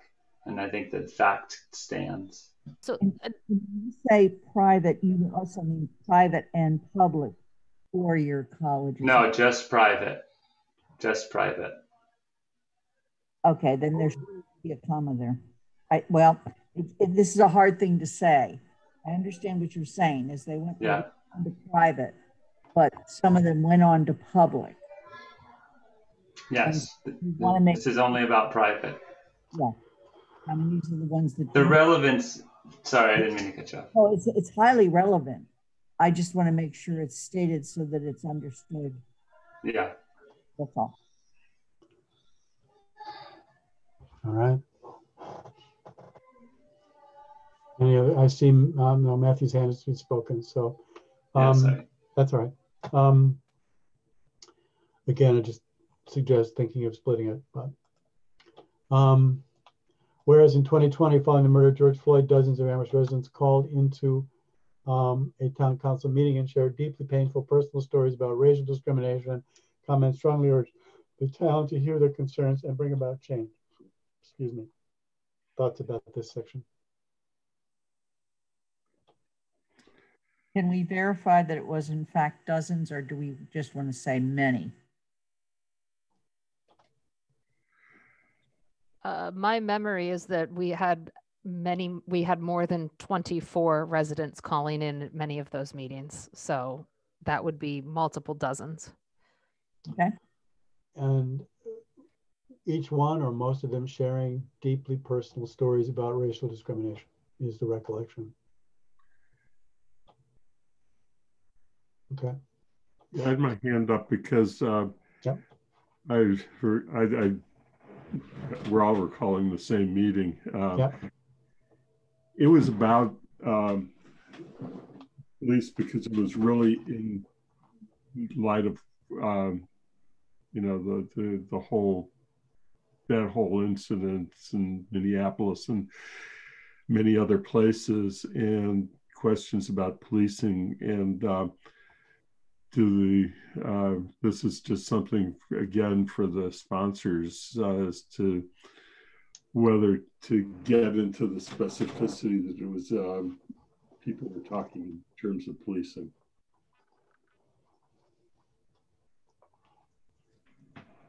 Okay. All right. Could, instead of called into a town council meeting, it could, you know, just other options, spoke at town council meetings. It might actually be stronger than called into and shared, spoke at and shared. Mm-hmm. I'll just note it here. Mm-hmm. Yep. Yep. Okay. I see, Mandy, your hand is up, but I think that's, you just done that, so good. Oh yeah, sorry, I'll That's all take right. it down. That's all right, you can't type and do that. Only have two hands. Seems like you have more than two hands to me, but yes. All right. Next, whereas the Amherst Town Council acknowledges the trauma inflicted on BIPOC by persistent, so I guess that needs, anyway, on BIPOC by persistent white supremacist ideology results in psychological harm affecting educational, economic, health, and social outcomes, and conjures painful memories of our town's past, not only for those who lived through them, but also the generations that have followed. So that needs to be clarified one way or the other. Acknowledges the trauma inflicted on our Black residents, on Amherst Black residents, on Black residents, or on BIPOC residents, by persistent white supremacist ideology, resulting in, should that be resulting? The trauma results in. Trauma result. So Amherst acknowledges the trauma inflicted. Results in. Results in, okay. The wording could be, okay. Yeah. But I think other than that, any other concerns? Again, I would prefer Black instead of green. Yeah, in terms of that's an issue for them, but I think we've made the point many times now that that's something they need to think about. Because I think, quite frankly, this would come up in council discussion. And part of the point here is just to alert sponsors of things that might be issues for the council as a whole. So that's part of what we try to do. Not in terms of content, but just in terms of people raising questions of clarity, consistency. Okay, I'm going to go on unless I hear otherwise. Whereas the town of Amherst acknowledges this is a partial list which represents only a small sampling of Amherst's history of anti-Black racism. Semicolon. Oh, that's it. That is period, actually, isn't it? I just changed it to period from comma because it's the last whereas. That's correct. Now we have a series of resolves, and that will bring us, and we are still hanging in here for time, but now therefore be it resolved that in accordance with the fundamental principles set forth in the Declaration of Independence, which asserts that all people are created equal and are endowed with the unalienable rights of life, liberty, and the pursuit of happiness, the Amherst Town Council acknowledges the town's history of racially motivated policies and practices and apologizes for the damage this history has caused the town, particularly its BIPOC residents. Again, we've made that point, so we'll just highlight that. Any comments on the language or anything? I see Andy. Personally, quotes. Lynn, go ahead. I'd like to see quotes for the phrase that comes out of the Declaration of Independence. Okay. Go ahead. And Andy. Yeah, I mean, I always hesitant in using the term motivation because you can't really know what somebody's motivation was, and we continually get into problems there. Clearly, they were policies that had racial effect, but whether the intent of the people who passed the policy was a motivation is an awkward leap to make, and I just want to point that out. Yes, Pat. Yeah, I would just say that I think that we have to keep motivated there, because if we look at what happened where Black residents were asked to leave because they were Black, you know, to not have that there, that it's racially motivated, I think weakens the statement. Yep. Okay. And I think it's pretty clear in many of these instances, it's because the people were Black that these things have been happening. I don't know. Yeah, I think it's fair to say the sponsors certainly would say that these were racially motivated. So we may question that language, but that I think would be more a matter for council discussion and larger debate. But the language of the sponsors, I think the sponsors would say clearly these were racially motivated. Mandy. I was going to echo what Pat said. When you read even just the few examples the sponsors put in, it's clear that when the town selectmen order the first free Blacks of record to leave town, and then when you look at the deed restrictions are, I'm trying to find the language here, quote, sold or rented to any person or person of color. That to me is clearly racially motivated. We're not taking a leap here with the language. So I don't, on a clear matter and a consistency matter, I don't have a problem with that wording.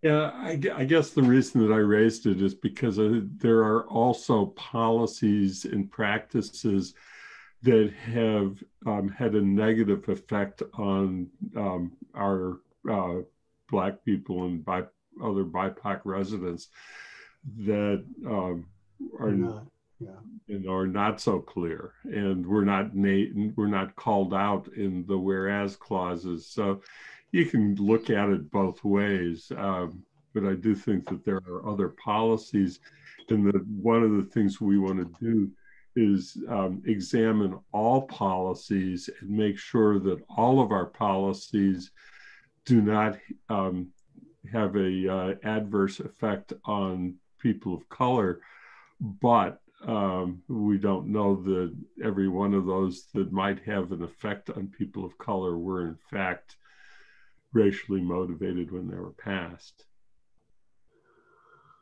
One question about the word history at the end, just from the point of view of what this is trying to say. It acknowledges our ideal, and then it references the ideal, and then says the Amherst Town Council acknowledges town's history of, oh, that's correct. No, it's all right. Town's history of racially motivated policies and practices. It's my fault. That's fine.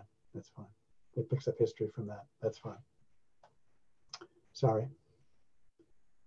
Other thoughts, comments on this section? Okay, again, other than BIPOC, which I'd highlight just for the, be it further resolved that the Amherst Town Council hereby rejects prejudice and bigotry based on race, religion, gender, sexual orientation, or national origin, including the idea that white people are inherently better or more worthy than any other group of people, and declares that it stands against white supremacy.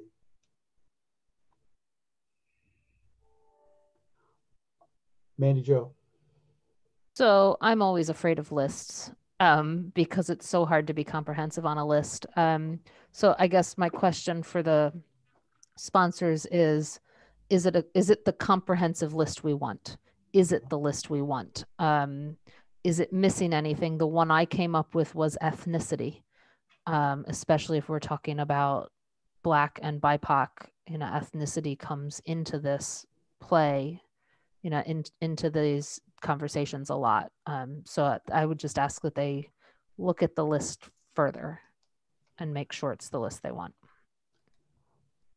My thought is similar, but also that maybe you should simply focus on the single most important point, that the council rejects the idea that rejects the white supremacist idea. Isn't that the point? Isn't that the most important point? I mean, the other stuff is just, people read that and go, ho hum, right? Not that it isn't important, but it's like, okay. But this is very explicit in identifying a particular idea that we, the council, resolve publicly that we reject it. So again, just a suggestion, would it make sense to drop the list and focus simply on the point of this belief in white supremacy? Mandy. Andy. Yeah, I just want to get us back to the very beginning when we were talking about the title of the whole thing and what the title was. And the title was called out Black people. And now we're getting into the actual, what we're resolving to do. And all of a sudden we're expanding beyond what we said in the discussion of the title. And that's why I brought up the whole question of consistency. And I think that's where we're losing consistency. Okay. So a question about consistency and a suggestion that either you reconsider the list and make sure it's the list you want, or a suggestion that you focus specifically on the issue of white supremacy, which would seem to fit with the larger point that Andy's making. Be it further resolved, the Amherst Town Council hereby condemns the actions, speech, and attitudes of those who promote hate against any race, ethnicity, or other base against any race, ethnicity, or other basis, in an effort to interfere with the unalienable rights of any human being, and hereby declares that it reaffirms its commitment in collaboration with all residents to pursue policies and take action to ensure civil and human rights to all individuals. Well, this certainly picks up on the list above, so that's something, I guess, for the sponsors to consider. They may want to keep it because this, again, is expansive. I have a problem with other, promote hate against any race, ethnicity, or other basis. I have a problem with or other basis. Not quite sure how that works. Maybe or on any other basis, but I just seem somewhat, So speech or attitudes of those who promote hate against any race or ethnicity. But again, it's a tension between a sort of general and the specific. But just in terms of English, I don't have just or other basis. Maybe or on other bases. I don't know. I don't get it. Patricia.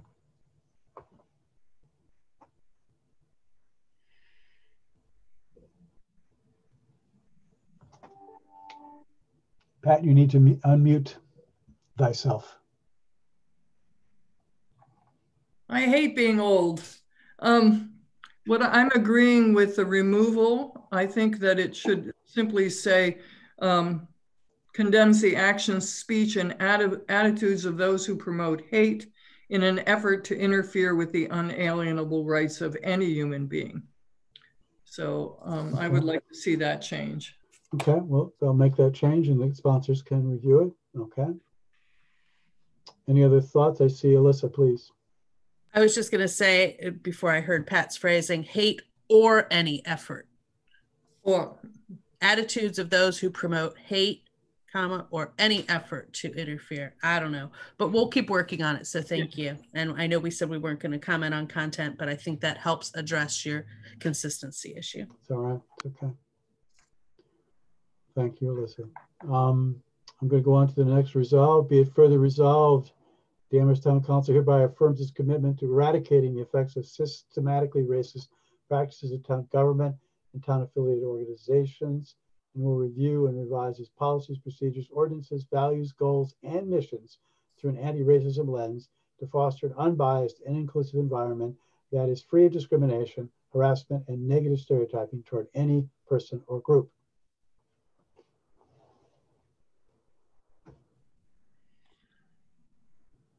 We don't have ordinances, we have bylaws. Right, right. That was going to be one of my comments. My comment also. It's all right, it's all right. I had another comment. Please, Mandy. The commitment, and this will come up a couple times in the next few be it further resolves, and it was discussed earlier. What is GOL's policy in terms of resolutions as it commits or creates sort of a policy that must be followed, where it creates sort of a mandatory action? I know we dealt with this with the pollinator resolution. I did not look up what our fixing of that or where we came in the end of that, because, affirms a commitment to is fine, but then the and will review and revise its policies, procedures, bylaws, values, goals is sort of a little bit further than just commitment to eradicating. It's binding us to an action. And it's not just binding us, frankly. Well, actually, this one refers to the town council. So this one would be only binding the town council, but I don't know where GOL fell finally on that question. We would not allow them to bind the council using a resolution. So binding language is problematic, seems to be the thought. Alyssa. I think the thought is I'm sorry, Lynn. I think the thought is absolutely appropriate. And I will say that we have been challenged by at least one resident on this very issue. But the reality is, in the past, at least, we have not allowed a resolution to bind the council. Okay, Alyssa. All right, Alyssa, your hand is down, so maybe that.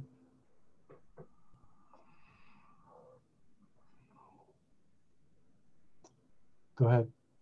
So obviously GOL understands your guidelines better than I understand your guidelines, but part of the difference between a proclamation and a resolution, right, is a resolution says you're going to do something. So if you're saying we can't bind anybody to do anything, then what's a resolution? I mean, I understand the concept of binding in other contexts, but I don't understand what the problem is with it inside this resolution, because otherwise it would just be a proclamation that these things are true. What's resolved? Are we saying that resolutions are only resolving that we say a thing, in which case then they're just a proclamation? So I'm lost. Resolutions are attached to things that you say you're going to do. We resolve to do something. And so we're going to review policies. Maybe the revised part comes out, because maybe we review them and we're making a commitment to review them. That's what our resolution is. And the revised part is to binding. I mean, I just don't see that we can't say anything, because then the whole thing just turns into a proclamation of what we believe, not that we're actually going to do anything about it. Pat. To build on what Alyssa says, it seems to me that this is an action we want the council to review, and I would say and revise, but I can understand why that might come out. But the council can vote not to. Yeah, right. That's the point of a resolution. The council decides, I do want to be bound by this, or I don't. Right. So I don't see a problem, and I don't see a problem. Yeah, I frankly don't see one either. In terms of clarity, consistency, and actionability, the council clearly can resolve to do something, and it can also decide it doesn't want to do it and take it out. But there's no reason why we can't allow it to be in here. Right. Otherwise, what's the point? Exactly. Further thoughts on that, Alyssa? Your hand is up, and Mandy Jo. Let me go to Mandy Jo first, then Alyssa. Yeah, I'm trying to think back because the biggest one we had this conversation with was that pollinator resolution, which somewhere in the be it resolved required the town to stop using specific types of treatment, and also then required the town to do stuff on its town commons and greens and everything in support of pollinators. Not mow as frequently and all of that. And I know the language was changed because we were concerned about essentially creating policy through a resolution instead of a clear policy document. Mm-hmm. And so I guess the question is, maybe this one's okay because it doesn't really create a policy. It just binds us to reviewing stuff. And maybe that's, to Alyssa's point, maybe that's the difference, is that it's not resolutions can't bind us to do something. It's resolutions aren't a substitute for a policy statement, or a true policy statement, when we look at what the council does with policies, our public ways policy or something. And so maybe this one is okay. I'm still thinking it through, but that might be the difference. My memory at the time was that this involved other departments, DPW, et cetera, and we were concerned that, we needed input from them or some kind of buy-in from them. I mean, it's one thing to say the council's going to do something because the council gets to directly vote on it. But here was a resolution that was committing a town department to action, and we had no input from the town department. We had no sense of whether this was even, in other words, actionability. Can this even be done? Is this appropriate, right? Yeah, that could have been it. Yeah, and I'm not sure what actually finally happened. I know we got rid of the binding language. I could look it up now, but it could be that we as a town council we can create policy, but we can't tell a department what to do. We can't. And so this further resolve that only refers to the town council to review the town council's policies may be actionable, but a resolve that says departments and other places on the executive side would not be appropriate. Yeah. I mean, we certainly could, right. Bodies we control, definitely. Policies we control, definitely. But for other things that involve the town manager and town departments under his control, I think all we can do is what? Exhort, request, but we can't command. We can do all kinds of things. Lead. No, but I think so. Just again, in terms of the language here, what have we decided? And we're going to keep and will review and revise his policies. I think we're going to keep that language. Is that the sense of the committee? On the grounds that otherwise, what's the point? I mean, as Alyssa pointed out, this is supposed to resolve us to do certain things, and this refers specifically to things that the town council has control over, its policies, its procedures. Now, the rest of this, values, goals, and missions, but I mean, I can live with that, but it's, again, I prefer something very concrete, policies and procedures. George, I hate to say this, but I have a hard stop at quarter of. Quarter of, okay. Let's keep going. That was the vice chair speaking. We only have three more. Yeah, we will finish this document, absolutely. If we have time, we have one other item I'd like us to attend to, but we'll do what we have to do.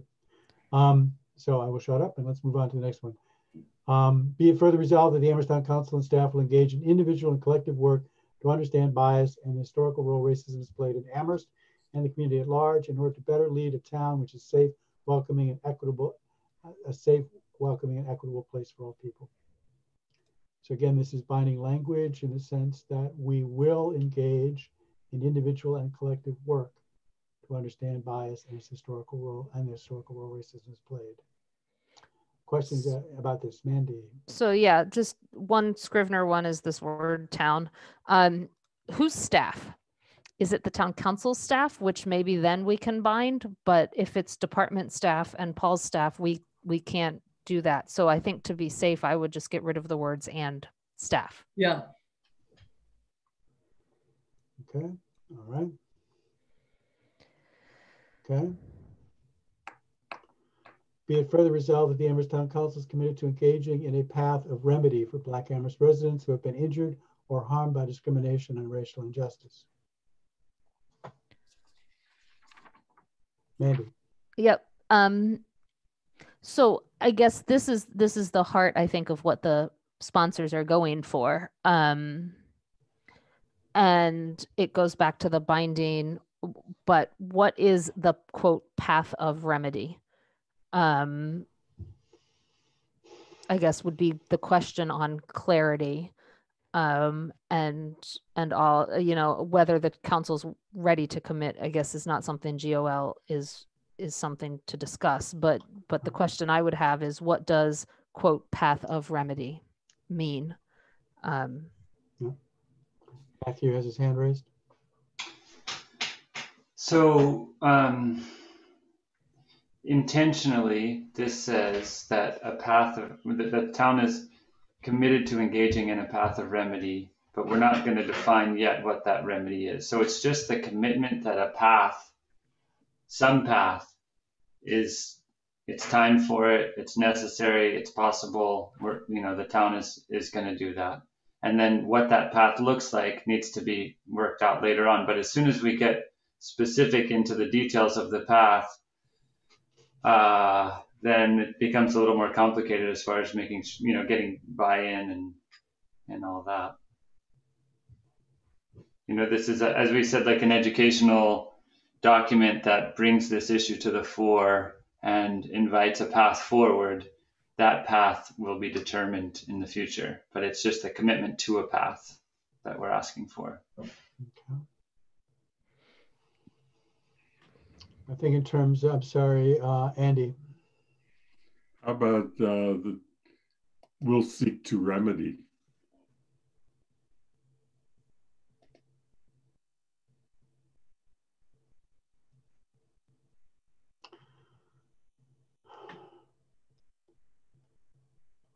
How does that help? I kind of like a path of remedy. So I'm not, Andy, explain how you think this helps. How it makes it clearer or more consistent? Words, I guess. Plus, because there are many, many ways to go. Engaging is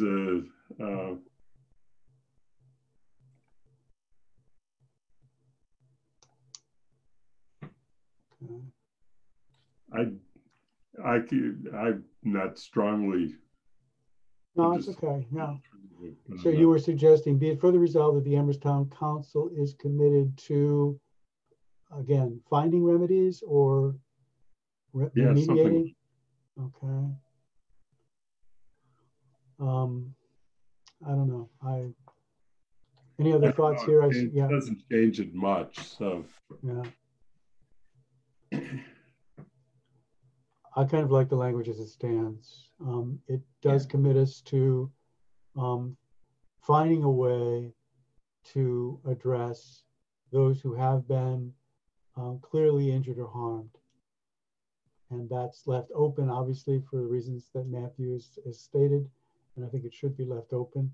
But I think I like the idea of us acknowledging that we are committed to engaging in a path or finding a path of remedy.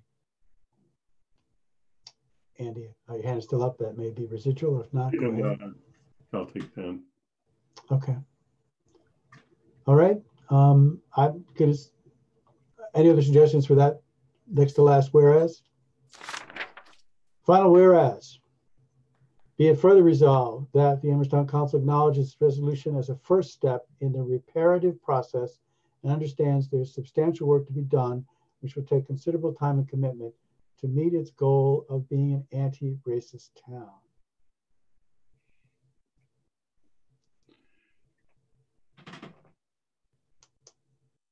Thoughts on that final whereas? I actually like that whereas. It gets back to the question of after our confusion about the one prior, is the one prior really adding anything to what's included, what's stated in the final one? Right, what is the difference? And this is a question for the sponsors, either now or for later, but it could be now. what is there, in their view, the difference between the next to last and last resolution?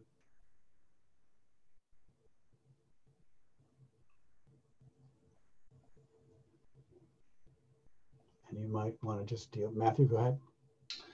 Well, just the semantic difference is the first one commits to engaging in a path, and the second one acknowledges that the path, that this is a first step to a longer situation. So there's an articulate semantic difference between the two. Good. So we're committing to a path, and the final statement says it's going to be a long and substantial journey. Mm-hmm. Okay. I think that's a fair response. Mandy.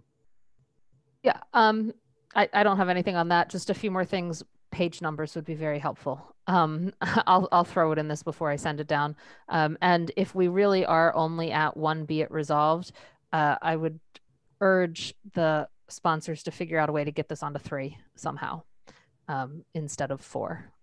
To, just one less page, even in numbering, even if it's only one resolution, not by deleting, but by playing with margins, is just, I think fonts. You can play with fonts. Font sizing, something to see if it can go on to 3 instead of 4, since we're barely on 4, but adding page numbers would be helpful too. I agree with page numbers, and I want to go back to the supporting the right to choose resolution, which was, I think, 4 pages long, but I'll check that. Okay. It's just a suggestion. And as you've been made clear repeatedly now, you are perfectly free to ignore our suggestions. And what we have accomplished here hopefully has been useful. And the thought is that this would be, Mandy will send a copy of this to the sponsors, and that sponsors will then meet and discuss. And then they will return to us on the, what is the next meeting date? December 2nd, is that right? I think it is. It's on here somewhere. I got papers everywhere. Yes, we meet December 2nd. And again, it would be in the first position, ideally, so that you would deal with it first. Is that acceptable to the sponsors? We're not going to vote on it today, I guess is the bottom line, as Mandy had suggested. And I think you can see why, and I think it makes sense. So that's where we stand. Pat? I want to thank the members of GOL. I feel like we've clarified a lot of issues and made sections stronger. And that's work that I've seen us do for the past 2 years, and I'm very appreciative of it.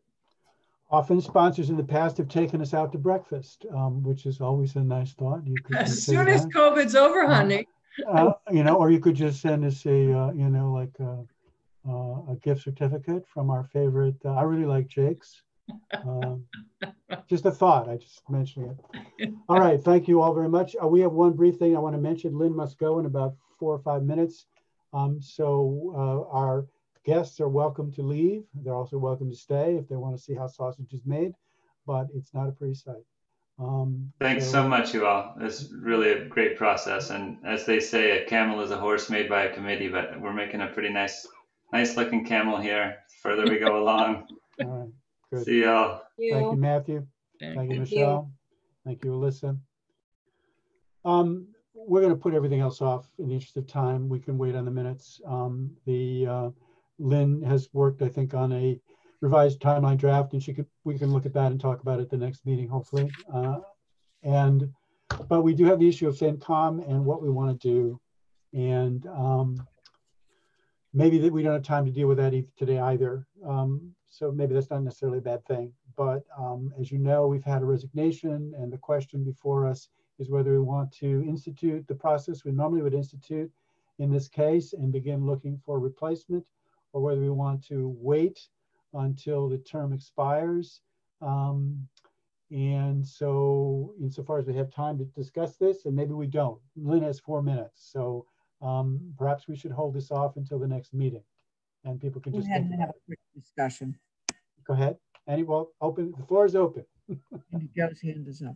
Yeah, so I would say, since we're at the very beginning of a budget process, if we can get this done quick, it is definitely worthwhile trying to do it now. And to that end, I would support George getting a notice on the town bulletin board out ASAP. I think we've got a procedure that he could draft it and just put it out so that we can start collecting anyone new interested.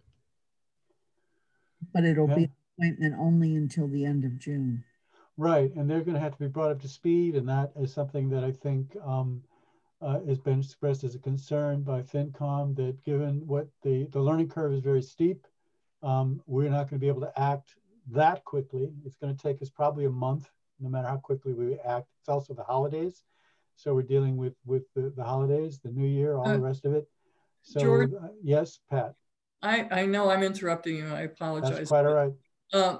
We did have Mary Lou Thalman on the as a resident member of the committee. I don't know whether it would be possible in terms of process to ask her to return to fill out the term, to fill out Sharon Povinelli's term. I don't know that she would want to, but that seems like a fairly precise and way to, or a quick way to possibly fill that spot with someone who is knowledgeable, who is up to speed. I agree with you, but in the world we live in, often the most reasonable and best is not necessarily the friend of process and the rules and regulations. And so if we start arbitrarily appointing people to council bodies, I think people would legitimately raise a question of process. Okay. So it's open for the others of you to weigh in, but I guess I share with you the thought, ideally, Mary Lou would be someone now I'm not saying she would say yes, she might very well say no, but just the process fact, the appearance of it would seem troubling to some, and I can't say how I could defend it. Either we do the process or we don't. We could delay it, or we need to, as Mandy said, we need to just act. Lynn? We also had a pool of other candidates that, and you know, if we're going to go back out, we should at least invite them. Yeah, right. Pool. Yeah, I think it would not look good, even though, right, it just wouldn't look good. I have no problem with starting the process, but I do think it's going to take some time. And we have to also question whether we're going to interview everybody again. We've already interviewed a whole lot. We're going to get statements of interest from everybody again. I think new candidates, yes, but the old candidates, certainly they wouldn't need to. And I think we relied on statements of interest alone last time, so we didn't. And we did do interviews, didn't we? Yes, we did. So these all take time. And so we're talking at least, I think, at the earliest January sometime, I think, is my thought off the top of my head. And now we happen to have the chair of finance present. Any thoughts from him as finance, as opposed to GOL? I think actually in the conversation, you've now hit upon all of the alternatives and issues that I identified as I thought through it. I am concerned as to how long it will take to do the process and what kind of effect somebody coming totally cold onto the committee who has no background and has no knowledge of the budget process, and trying to bring them aboard when we're trying to do everything else that the committee will have to be dealing with at the point when we are getting close to the budget being delivered. But it's sort of hard to know without knowing the candidates whether that's going to. Well, we certainly can make it part of our selection criteria, given the situation. It's a 1 year. This is only for 1 year, and then whoever it is would need to be up, would have to go up for renewal for a 2-year term. So this would be a 1 year, just filling out the existing term. And, well, that's another question. Yeah, so that's a question actually. Would this be just filling out the term that is vacant, which would be end in 2021?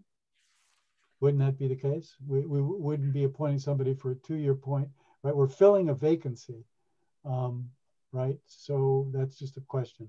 I could use an answer. Does it have to be 2 years? Wouldn't it be just to fill out the term that's suddenly become vacant?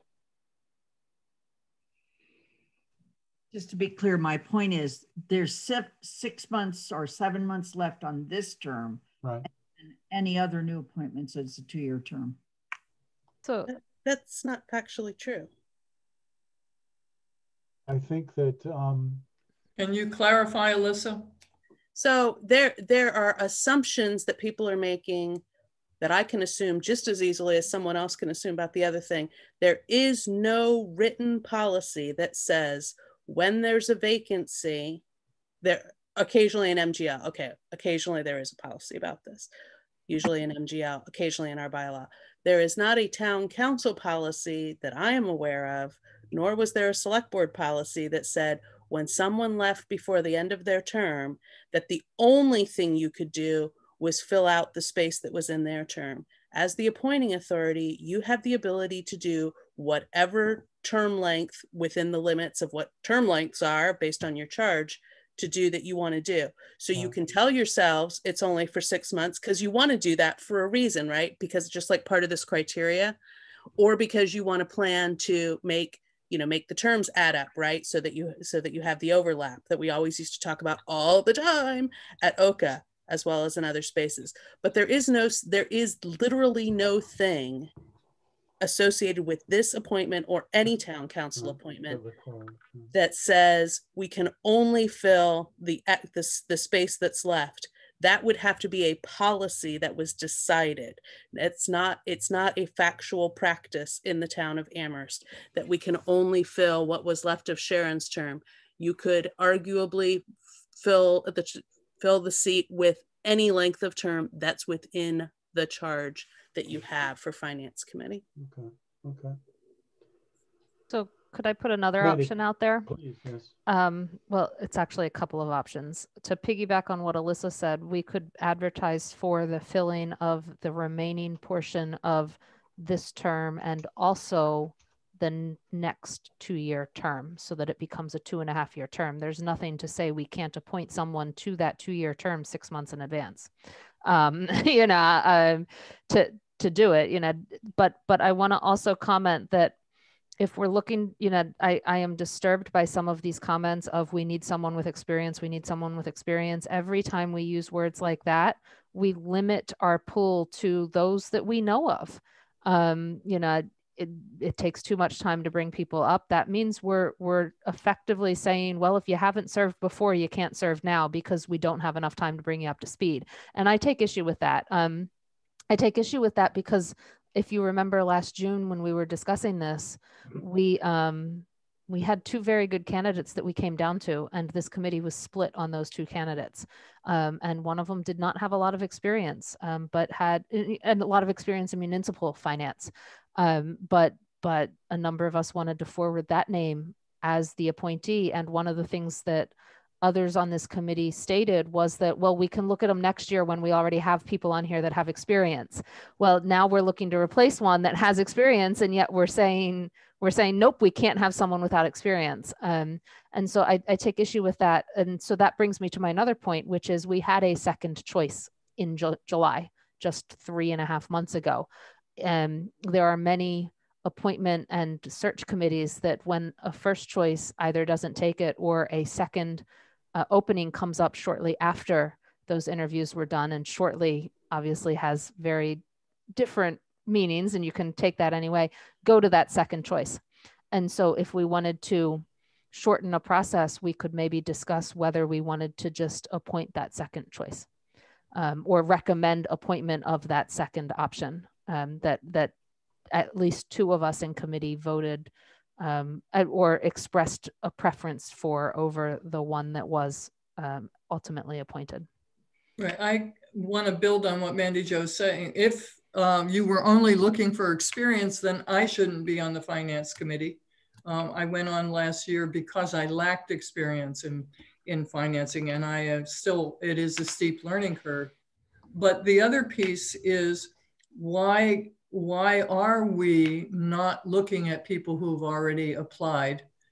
And in that instance, I would want to limit it to the 6 months or whatever it is that would get us to June, because I'd be interested in seeing who else would apply for a full term. But I whether that part is met or not, I do see how we can shorten the process by using people we've already interviewed. I need clarity here. can we go ahead and simply take the existing pool, which we have, and notify them, and then simply go ahead and choose from that pool that we've already vetted and make a recommendation to the council, and not advertise for a filling of the position, and make it just a 6-month temporary appointment. Is that what I'm hearing? Or yeah, go ahead, Mandy. I think we would have to look at the requirements of the charter and our rules regarding this appointment, the finance committee appointment, on whether we actually have to advertise on the bulletin board for new ones or not. I know the charter requires advertising for multiple member bodies. This is a separate issue in the charter.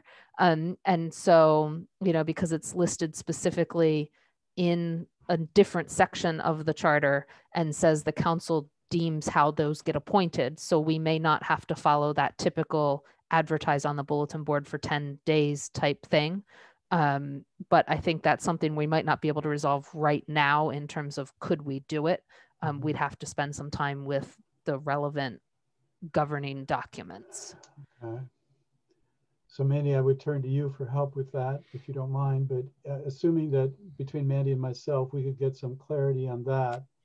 And it turns out that we are not prohibited from, we can go ahead and not advertise. Are people comfortable with that?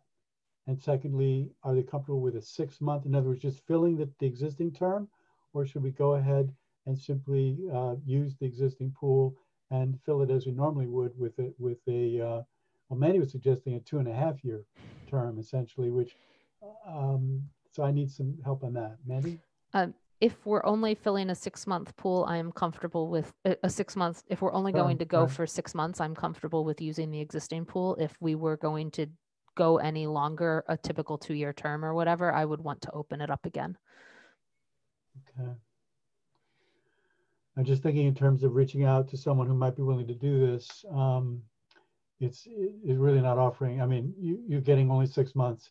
And if you do not, I mean, here's where the experience argument does play a role, I think. If you really do not have a real municipal budgeting experience, this is really kind of just almost pointless, it seems. But if you were appointing them for a 2-year term, and then I think your argument, Mandy, is very, very strong, that we shouldn't be simply saying, well, you can't because you don't have experience.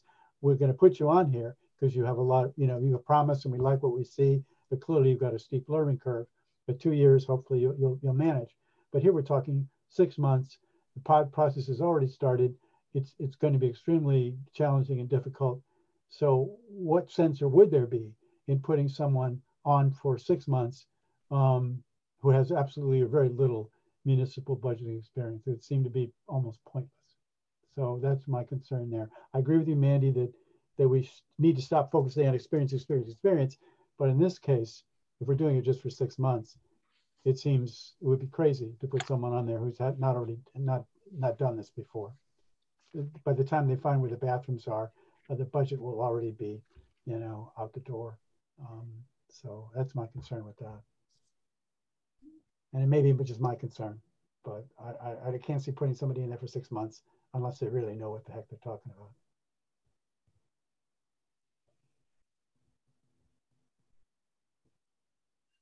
So I see total silence. Well, the 2 hands up, Alyssa and mine. So I'm sorry. I'm looking at faces now instead of looking at the screen. Andy, please go ahead. Okay, I didn't know who you were going to call it first.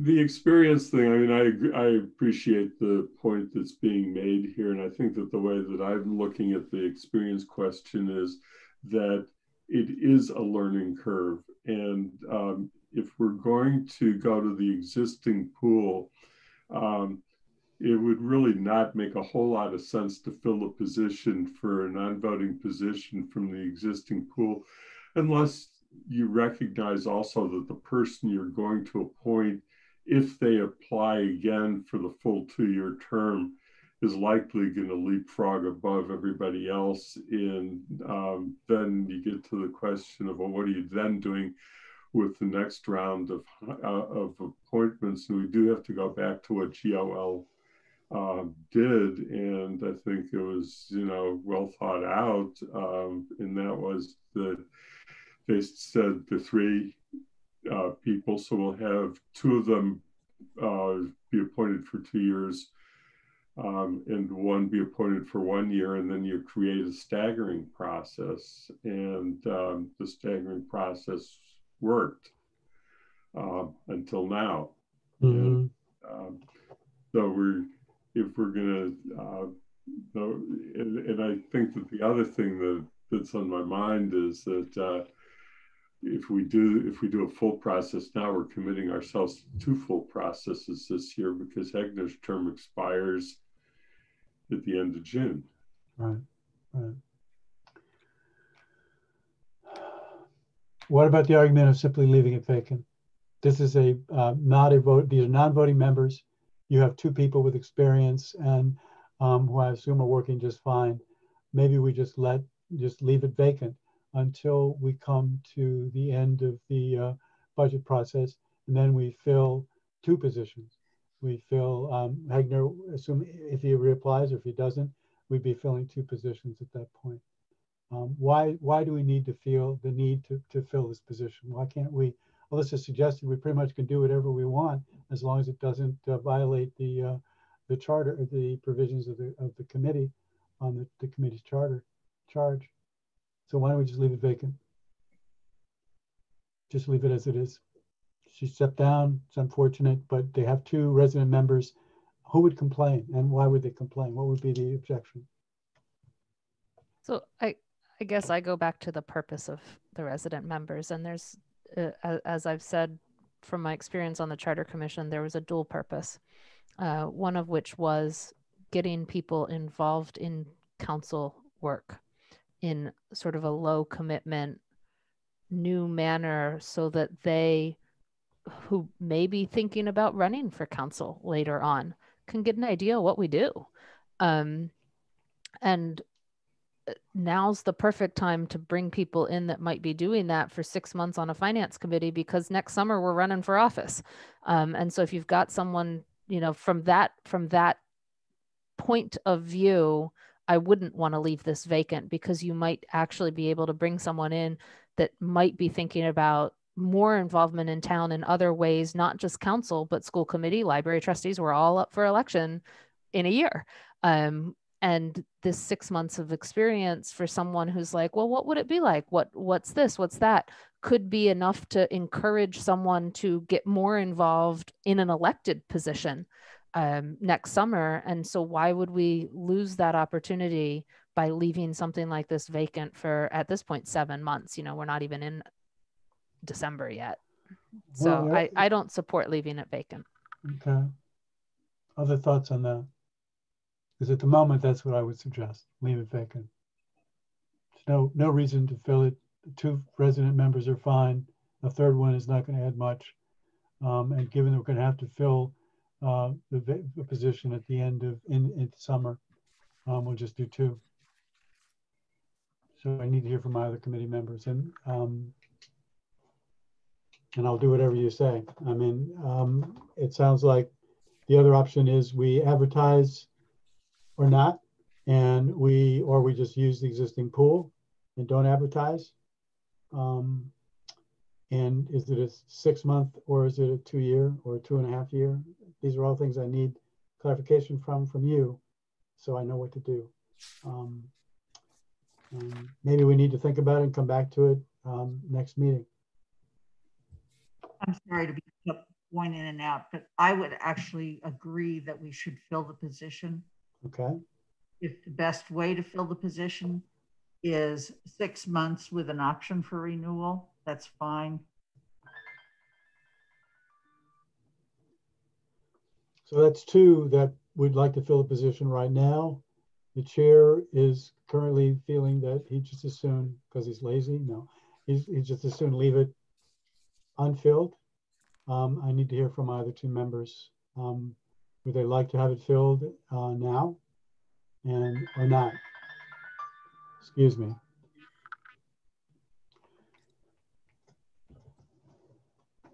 Right now it's 2-1. And I just need to know what to do. You're muted, Pat. That's intentional. I see. Was that directed at me personally, or is that just a general remark? No, don't make assumptions. No assumptions. What's your thought? Yeah.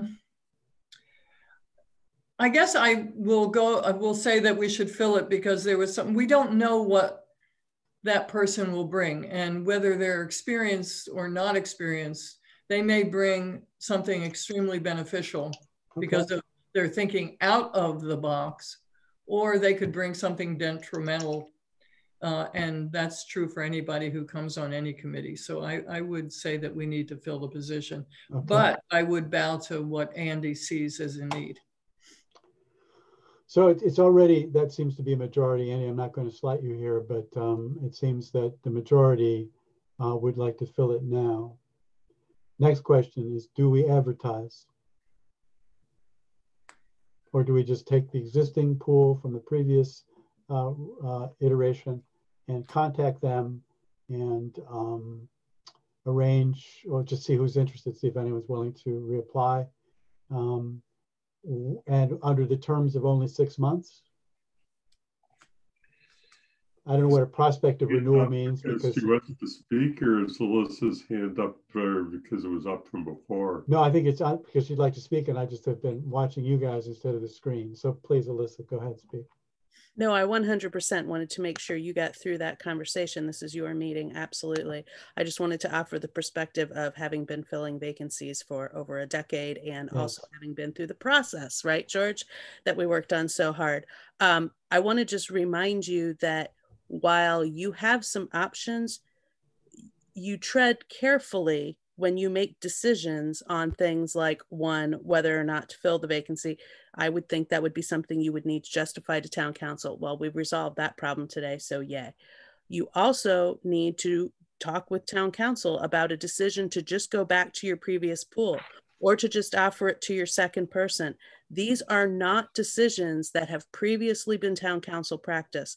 Just because we split up the appointment ability does not mean every committee can just do whatever it wants, unless, of course, what you'd prefer is to bring the appointment to town council and have it get voted down because they didn't like your process, right? So we had that conversation how many times?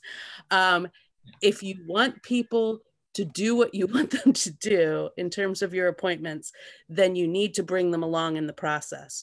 So if you're making a decision as a committee that you're going to use the existing pool and you're not going to advertise because legally you're able to do that, you're still going to have to justify that to the town council.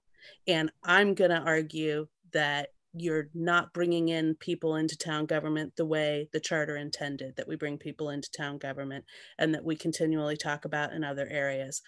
I do think that you have the ability, without having to feel like you got permission, to go ahead and say, we're going to be filling positions for the other position that expires in June, which of course that person can reapply, but that way you only have the one process, right? But you just go ahead and post the process and get moving with it, because if you do any variation of handing it to the second person, deciding not to fill it, deciding to do a different process than you've used before, you're not going to be likely to not have a problem when you get to town council, even if you still get a majority vote. Just process issue.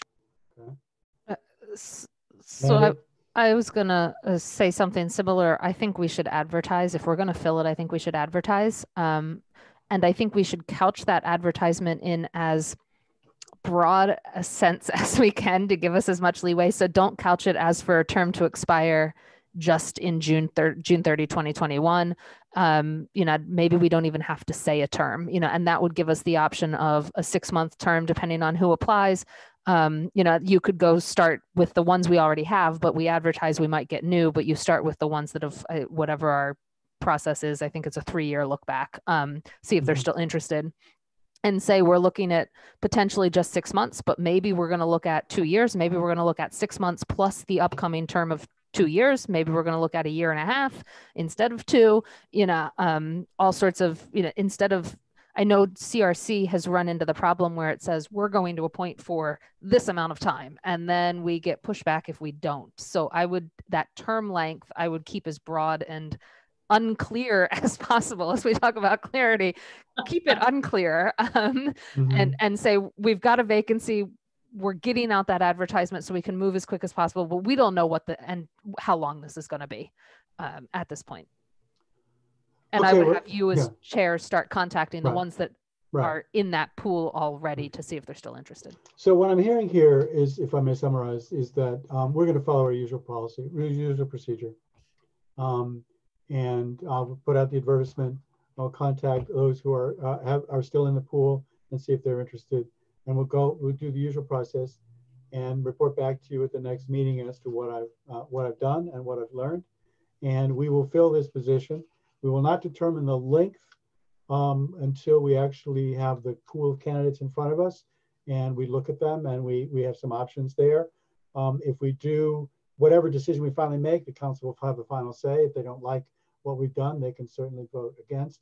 But at least, as Alyssa points out, we will follow our usual process and done things the way we normally do them, and won't be second guessing or taking any shortcuts or blah, blah, blah. And that's where I'm hearing we're at. So that's what I'm going to do. I'm going to, as soon as possible, get the advertisement out, and I will assemble the existing pool and contact those in it and let them know that we have a vacancy that we are planning to fill. I assume that we do not have to have them write a new statement of interest, but they're perfectly free to do so. But we're comfortable with using their old statement of interest, I'm assuming.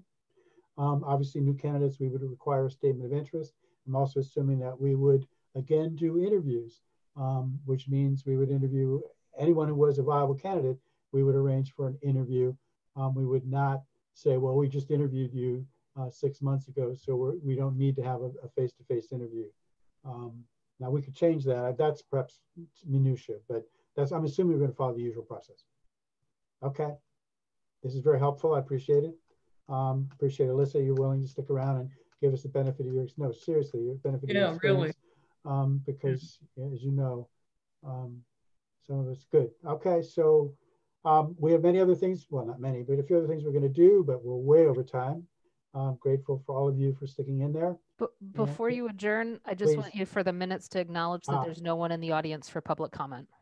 Thank you. I did neglect to do that, but yes, I noticed there had been no one in the audience throughout the entire meeting, but thank you very much, Mandy. And we'll leave the minutes. The minutes are in your packet. When you get a chance someday in the future, you can look at them, but we'll deal with those next time. And all right. See you later. Yeah, thank you all. Thank you, George. Thank you, Emily, for sticking around. Yeah.